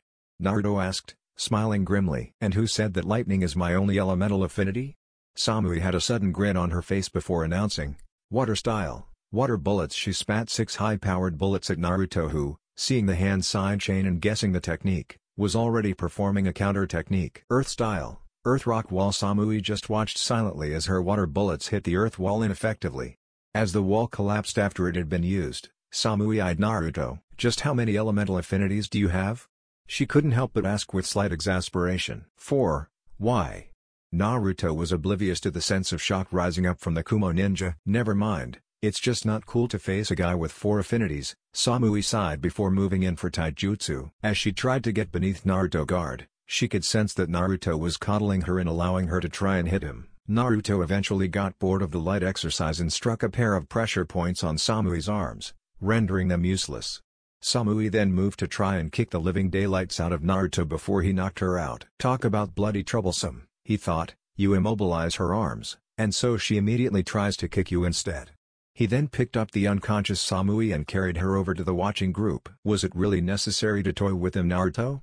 Kakano asked in slight exasperation. She had expected the third spar to be well underway by now. I was bored, Naruto said briefly before he pulled his book back out and continued reading. Yugito tried to look at what he was reading and found that it wasn't Icha, but instead it was a manual on sword crafting, of all things. The third round went as expected, with Hinata, due to her overly gentle and hesitant nature, being dealt with quickly by Amoe, but not before dealing some damage to him in the form of closing the tenkutsus of his left arm. Sai then repeated what Ino had done, excepting he drew endless ink animals, forcing Amoe to try and cut them down one by one, as lightning didn't seem to have much effect. Eventually Sai was unable to keep up the pace he had formerly shown with his drawing, and Amoe forced him into a kenjutsu fight, with Sai using his taindo against Amoe's katana. Although Amoe had the advantage of reach, it was effectively nullified once Sai began showing amazing displays of acrobatics in order to get close in, even flipping over Amoe himself several times. The Tuboken started to crack under the constant impact of the two fighting. Eventually it ended in a rather spectacular finish as Sai used his chakra to stick one of his hands on the side of Amoe's buken, and when Amoe drew back for a downward slash, released it, allowing Sai to get directly behind him and poise his buken at Amoe's jugular. The Kumo shinobi were rather depressed at this, as although each of them had beaten the Konoha Junon from Kurenai's team, none of them had beaten any from Kanako's team. Although Karu was feeling the worst, as Samui and Amoe had lost to Junon who were in the bingo book, while she had just lost to a normal Junon. By this stage Yugito was almost feeling jittery, and she wasn't exactly sure why, as she knew that Naruto wouldn't kill her, from what she had seen from his match against Samui.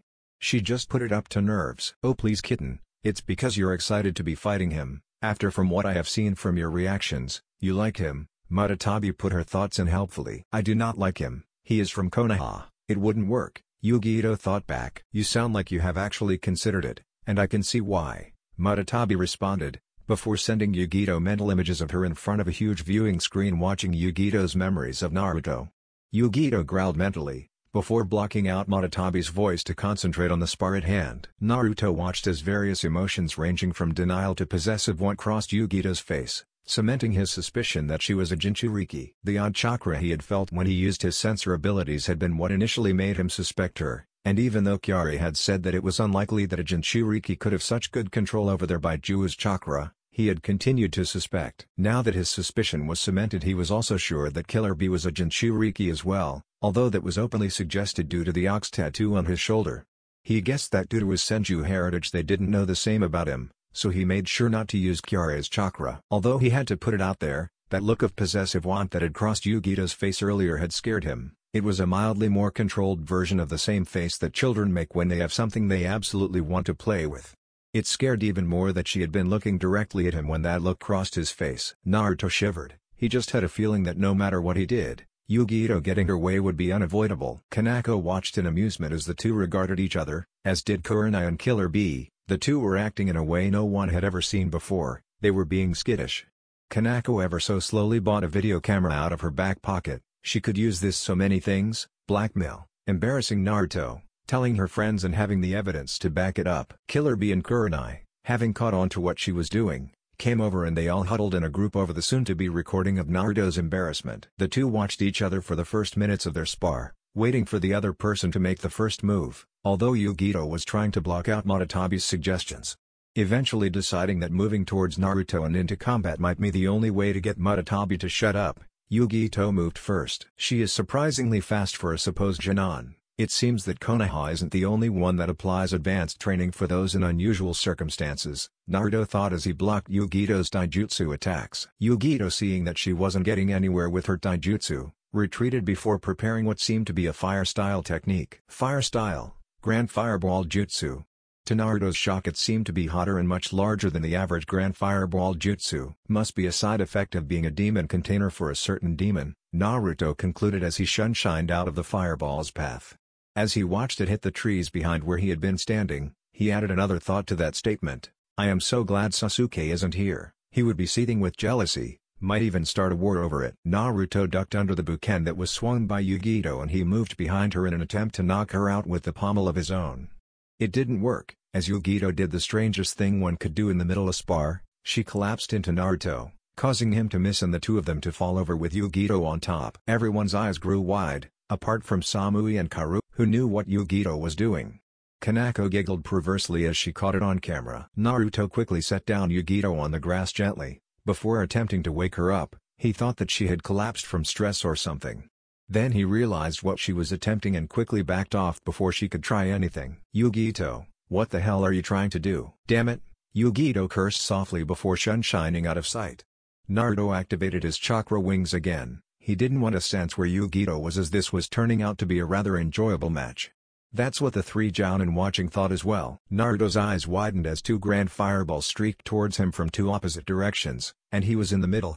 Kurenai's team panicked when he didn't move as the fireballs got closer and closer to him. Naruto's wings just curled around him and transparent chakra appeared in the places they didn't cover. The flames impacted before slowly dying down. Naruto was standing exactly as he had been, with what looked to be a shell of protective chakra around him, flaring gold from the heat of the two fireballs. He then released the chakra, apart from that which kept his wings, and said quietly, "You should remember, Yugito, that I am a sensor ninja. You can't hide from me." Yugito had just processed these words, knowing that she would have to come out and fight, when the pommel of Naruto's bouquet impacted with her temple and knocked her out. The Naruto that was in the clearing then moved underneath the branch she had been squatting on and caught her before she could impact with the ground. He then ordered a shadow clone to dispel, before carrying over Yugito's unconscious body to the crowd of spectators. It was only after Naruto had handed over Yugito to Samui that he caught sight of the thing that Kanako was hurriedly trying to hide within one of the pockets of her vest. It was a portable video camera. "Ne-chan, what is that you're trying to hide in your vest?" Naruto asked in an overly sweet, but icy calm tone. "It's nothing, I forgot to bring batteries for it." Kanako shuddered. Naruto knew there were no batteries within Kanako's supplies as he had checked them before they left Konoha. He hadn't checked Kanako's vest though. "Good," Naruto said in the same tone before walking off. "Yes." All three Jounins thought simultaneously, mentally fist-pumping at the thought of such useful blackmail material. Kanako had made an agreement with Killer Bee that they would share such material in order to embarrass each other's students. It had been 2 days since the spars between the teams, and both Kurenai's team and the Kumo had been training like crazy. Everyone had agreed that they would have a similar sort of spar before they went home, although the event everyone was keen for was the Chunin exams, as everyone had agreed to compete. Naruto and Sai were currently the ones guarding Tazuna as he continued construction of the bridge. Tazuna. One of the workers came over, looking rather anxious. "What is it, Yaro?" Tazuna had taken notice of his nervous state. "I don't think I will be able to work on the bridge any longer," Yaro said hesitantly. This caught Naruto's attention from where he was sitting over to one side. "What?" "But we agreed that we would finish this bridge no matter what it took," Tazuna was shocked at the sudden resignation of one of his most faithful workers. "But Gato will kill us for it. Is this act of defiance worth our lives?" Yaro objected. "I will not be cowed by Gato." Tazuna turned to the rest of the workers. "Lunch break. As for you, Yaro, you can take off for the next shift." As the workers were eating lunch, Sai approached Naruto. "The man sure is losing a lot of workers fast. That's been 2 this morning," Sai said. Naruto knew what he was hinting at. He sighed. "I'll approach him after the lunch break is over about using my shadow clones," Naruto said. And indeed 15 minutes later, just after Tazuna had ordered the workers back to their stations. "You seem to be losing a lot of workers, Tazuna," Naruto said, working him into the subject. "Yeah, well, not many are willing to risk the lives of what families they have, especially if there are women or children in those families." Tazuna knew the reasons why so many had quit. "What would your reaction be if I said I was able to fix the problem and give you all the workers you need?" "I would beg you on my hands and knees if necessary to get you to do so." Tazuna obviously thought that Naruto was joking. "That won't be necessary. Mass shadow clone technique." A wall of smoke appeared in front of the two, obscuring their view of the workers. And as the smoke cleared, Tazuna's jaw fell open at the sight of 75 clones of Naruto staring back at him. "All right, follow whatever Tazuna tells you to do, okay?" Naruto said to his clones. "Sure, boss." They chanted back. Tazuna grinned. "All right, we need teams carrying materials from over at the supply station to the bridge. We also need teams at the supply station cutting bricks from the stone there, that sort of thing. Is it possible to get a team under the bridge looking for cracks?" Tazuna's voice faded away as Naruto walked back to where he had been sitting before. That night, Tazuna's house. Tazuna was talking with Kanako about what had happened this morning over dinner. "He created a small army of workers for me to work with. If he can continue doing so, I could have that bridge finished in 3 to 4 weeks instead of something like 2 months. Although with Gato out of the way it will be a lot easier, as a lot more people will join in." Killer Bee and Yugito shared a glance when they heard of Naruto's feat. There were very few people with such a large amount of chakra to be able to do something like that, and first amongst the category were Jinchurikis. Naruto and Sai saw the glance and knew that Naruto would be confronted by the two soon. "Why don't you leave? You're all going to die anyway." Inari, Sanami's son, said loudly from the far end of the table. "Because Gato couldn't kill us if he tried," Naruto said in a low voice in the sudden silence. "Gato will kill you all. You aren't able to stop him. You don't know how hard life has been for the people in this village. You don't know how difficult life can be." Inari shouted. Naruto, Killer Bee, and Yugito stiffened. Kanako's, Kurenai's and Sai's eyes all widened at the audacity of this kid. Naruto leaned towards Inari before growling in a grating tone, "You have no idea what pain is." He then stood up silently, put his hood over his head, obscuring most of his face before opening the door and walking out of the house, ignoring the cries of Hinata and Ino. Kanako turned to Inari. "Never say that Naruto doesn't know pain. He grew up with no one there to help him. He was hated by every person in our village, apart from 7 or 8 who couldn't help him. For the first 8 years of his life he was beaten by huge mobs that tried to kill him or drive him insane, whichever came first. At the age of 4 he was literally thrown out of the orphanage from the top story, and after that he lived off the streets for 2 years before the Hokage was able to track him down. Several times he was pronounced clinically dead by doctors in the hospital, causing the villagers to start celebrating before he came back to life. Even in the hospital people tried to kill him, to the point where only 2 or 3 doctors could be trusted to look after him. By the time he was 5 he had survived over 800 assassination attempts on his life. In the end he developed multiple personalities to try and deal with it. Thankfully over the years he has been able to recover, although he still shows hints of those personalities when he gets angry or sad," Kanako said by way of an explanation as to why Naruto was angered by the suggestion that he didn't know pain. Killer Bee and Yugito looked at one another again. This time it was certain, Naruto was a Jinchuriki, as only Jinchurikis are treated with so much hate. During the silence that pervaded of the table, they could all hear the sounds of a violin in the night. Kanako sighed again. When he gets sad, Naruto tends to either disappear for a while, or retreat to the highest place available and play his violin, Kakano said as she looked up at the ceiling. Naruto sighed heavily as he played the final note on his violin. He knew that he would be slightly slow in the morning. He was just wearing just his shirt, leaving his vest in the house when he walked out. And it was late in the night, perhaps even early morning. He resealed his violin before creeping silently off the roof of Tazuna's house. It wouldn't do to worry his friends unnecessarily. The next morning dawned with frost covering the ground and Yugito awoke groggily before grumbling slightly and turning over in her sleeping bag, reluctant to leave the heat surrounding her.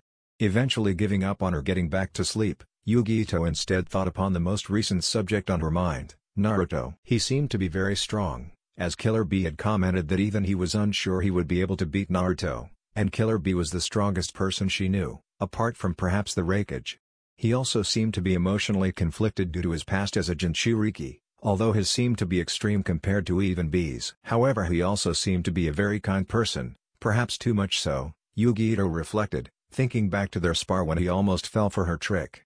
It was unusual. One would expect someone with such a past to be cold and closed off to other people, considering the mission before their friends. Yugi Ito's eyes widened when she realized that Samui was awake and watching her silently, almost as if she knew what Yugi Ito was thinking. However, both their attention was caught when they saw that Bee's sleeping bag was empty. They awoke Amoy and Kuro and strapped their equipment on hurriedly. It was odd for Bee not to notify them when he left, so they were worried. Naruto and Bee were silent as they created a mindscape connection between their two, as the two had agreed that Bee and Gyuki, the Eight Tails, would teach Kyare how to fully be able to help Naruto with her chakra, but in exchange Naruto would have to show Bee memories of his past, before he began his training with his Nei-chans and Ni-sans, along with promise that he would sometime come to Kumo in order to fully train with Kyare to control her power, as she could only do so much. Naruto had readily agreed, as due to his Uzumaki chakra he had an estimated lifespan of around 150 years, although his was more like 200 due to also being Kyare's Jinchuriki. As they connected their mindscapes, both ninja felt their eyelids being dragged down. A few minutes later, Yugi Ito, Samui, Kuro and Amoy came upon the scene of the two looking like they were sleeping with their right hands on the forehead of the other. Immediately Kuro stormed towards the two, determined to stop Naruto from whatever he was doing, before Yugi Ito stopped her from interfering. "Leave them. We shouldn't interrupt. Instead we should watch over the two and make sure others do not interrupt," Yugi Ito said authoritatively. "But he is obviously doing something to Bee-sensei," Kuro objected, surprised that Yugi Ito had stopped her. "No, Bee-sensei chose to initiate this, as he is the only person able to do such a thing. He did the same for me when I was younger," Yugi Ito explained after she sat down on a nearby log. "Surely you don't mean that?" Samui asked uncertainly, as it seemed that Yugi Ito was suggesting that Naruto was a Jinchuriki. Although that would explain how he could keep throwing out high-level jutsus long after most would have collapsed. "We have our theories but we can't confirm them. It may simply be because he's an Uzumaki." Within the mindscape connection, Naruto whistled softly as he looked around within the connection. The setting seemed to be a place in the land of lightning, due to the mountains and valleys, with mountains going off into the distance. "Sorry if it seems a bit unfamiliar." Naruto turned to see two men. One was Bee and the other was obviously the Eight Tails, due to his appearance.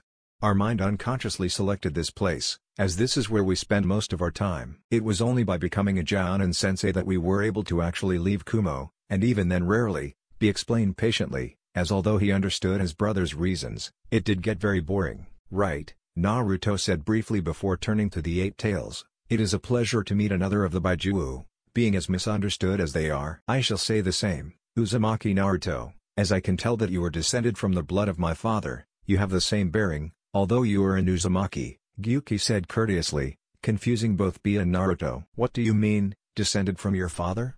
Naruto asked curiously. "I thought that she would have told you," Gyuki said, pointing past Naruto, "although I do not recognize the second woman."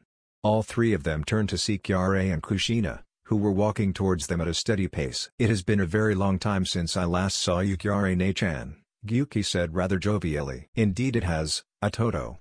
How has it been in the land of lightning?" "I haven't visited in a while," Kyare seemed almost uncertain, although that may have been because of the questioning glare being sent her way by Naruto. "What does Gyuki mean, the blood of his father?"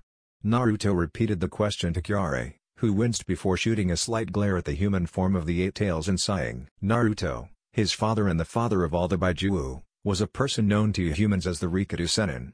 Although he had us as his children essentially at the end of his life, he had 3 male human children before then.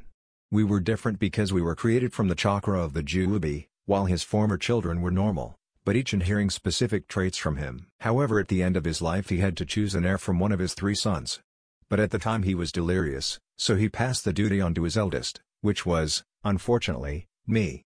So it became my duty to watch over the families of the 3 sons and judge which is worthy to be proclaimed the heirs of the Rikadu Sennin himself." The 3 sons were very different on their outlooks in life. The eldest liked a life of prestige, but helped others to the point where it became renown. The second son loved a life of both prestige and combat, although soon his arrogance reigned over both his desires. The youngest son, however, instead was more adventurous, gathering whatever knowledge he could, and decided that he would use it for good or ill, depending on the circumstances of the time. As you may have guessed, these three sons of the Rikadu Sennin were the forefathers of the Senju, Uchiha and Uzumaki clans respectively. Each was granted a physical trait of their father, Senju gaining the body, Uchiha gaining a version of the eye, as the man had deemed it too dangerous for them to wield, and the Uzumaki gaining the thirst for knowledge and longevity of life. After that the three brothers split up, each searching for their own goal, and eventually founded clans across the elemental nations. However, the Uchiha, still remembering that his father had given him a weaker version of his trait, renounced family bonds and raised his clan to be the rival of the Senju, as he disregarded the Uzumaki to be nothing more than old wise men who would prove easy to kill. Thus both the Senju and Uchiha clans forgot their brotherly connections and fought on many a battlefield. Meanwhile the Uzumaki focused more on themselves, creating the first hidden village in Uzushiogaku and using their knowledge to slowly train themselves in the shinobi arts, gaining an understanding of chakra that rivaled that of the Rikadu Sennin. As such the bonds that held two of the clans together fragmented, while the bonds of the Senju and Uzumaki weakened, as the Uzumaki just watched as the Uchiha attacked. Thus they grew, with the Uchiha perfecting versions of ninjutsu and taijutsu but also relying heavily on their sharingans, while the Senju focused more on ninjutsu, medical ninjutsu, and genjutsu, although their taijutsu rivaled that of the Uchiha. The Uzumaki however took a different path, taking the arts of Fuu and Jutsu and Kenjutsu beyond what the others thought possible, being able to beat both of the former clan's greatest abilities easily. As such both the Senju and Uchiha left the Uzumaki relatively alone, knowing that to attempt war was foolish, especially as they were fighting each other, Kyare said, losing Kushina and especially Naruto. As to who this is Gyuki, she continued, motioning to Kushina, this is Naruto mother. Well, it seems the abilities of the Uzumaki have not fallen, if they are able to seal a person into another, Gyuki said, unknowing of the loss of Uzushio. Perhaps not, but Naruto is the only known Uzumaki left alive. The rest fell fighting Iwa and Kumo when they invaded. They were overwhelmed by sheer numbers, Kushina said, having returned to the conversation once Gyuki spoke. So it seems that the numbers of the three clans have been scoured.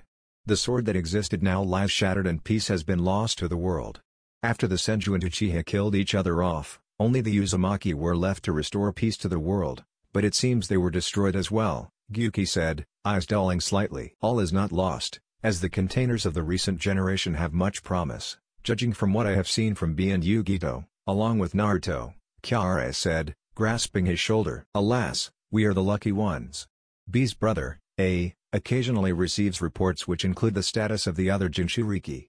Isabu went missing after his container was killed at the conclusion of the recent bloodline purge. We know that Son Goku and Kokuo are held by Iwa, and that their Jinchurikis are treated like outcasts by the village, so they spend a large amount of their time outside of its walls. Seiken's Jinchuriki recently became a missing nin after leaving Kiri at the height of the purge, and Chomei's Jinchuriki, although not liked by her village of Takigakure, still retains an attitude similar to that of Naruto's mask. But it is likely that once again it is a mask of her true feelings. The most startling reports are that of Shukaku's Jinchuriki, as it seems that Shukaku himself has drastically changed. They say that Shukaku tortures his container, never allowing him to sleep and constantly demanding that blood be spilled. The container itself is being raised as a weapon, and is feared by his own family, Gyuki said, his voice never changing in pitch. Well, it seems that it is time for the Jinchuriki and the Baiju to gather once more. For to combat Kurai we will need all of the Jinchuriki to work together, or we shall be picked off one by one. Kyare gained a fire in her eyes as she looked at Gyuki's fallen hope. B, as Naruto and I are unable to do much on our end, would you be able to keep tabs on the Jinchuriki? Kyare asked, turning to the quiet man. Sure, Gyuki and I shall handle that, although Shukaku's container seems to be scheduled to attend the Chunin exams in Konoha in a few months' time, B outlined, knowing that this was not the time to wrap. Good. Then that means that Naruto and I will be able to see if we can fix whatever seems to have changed with Shukaku. Kyare sensed that the time would be coming soon, the time where the choices they made would decide the fate of the elemental nations. The two of them woke from their connection, after discussing several other matters with Kyare and Gyuki, who seemed to hearten upon hearing of his older sister's plan. It had been far too long since he had seen the others. Naruto and B saw that the Kumo team had watched over the two of them as they had talked with their Baiju, and as he sat up slowly, he knew that it was likely they suspected he was a Jinchuriki, but he also knew that until he stated it, they wouldn't press it. That was one thing he liked about the Kumo shinobi, they weren't as pushy as several Konoha shinobi were. That's the end guys. If you enjoyed then make sure to leave a comment. This is Chaos Shinobi signing off.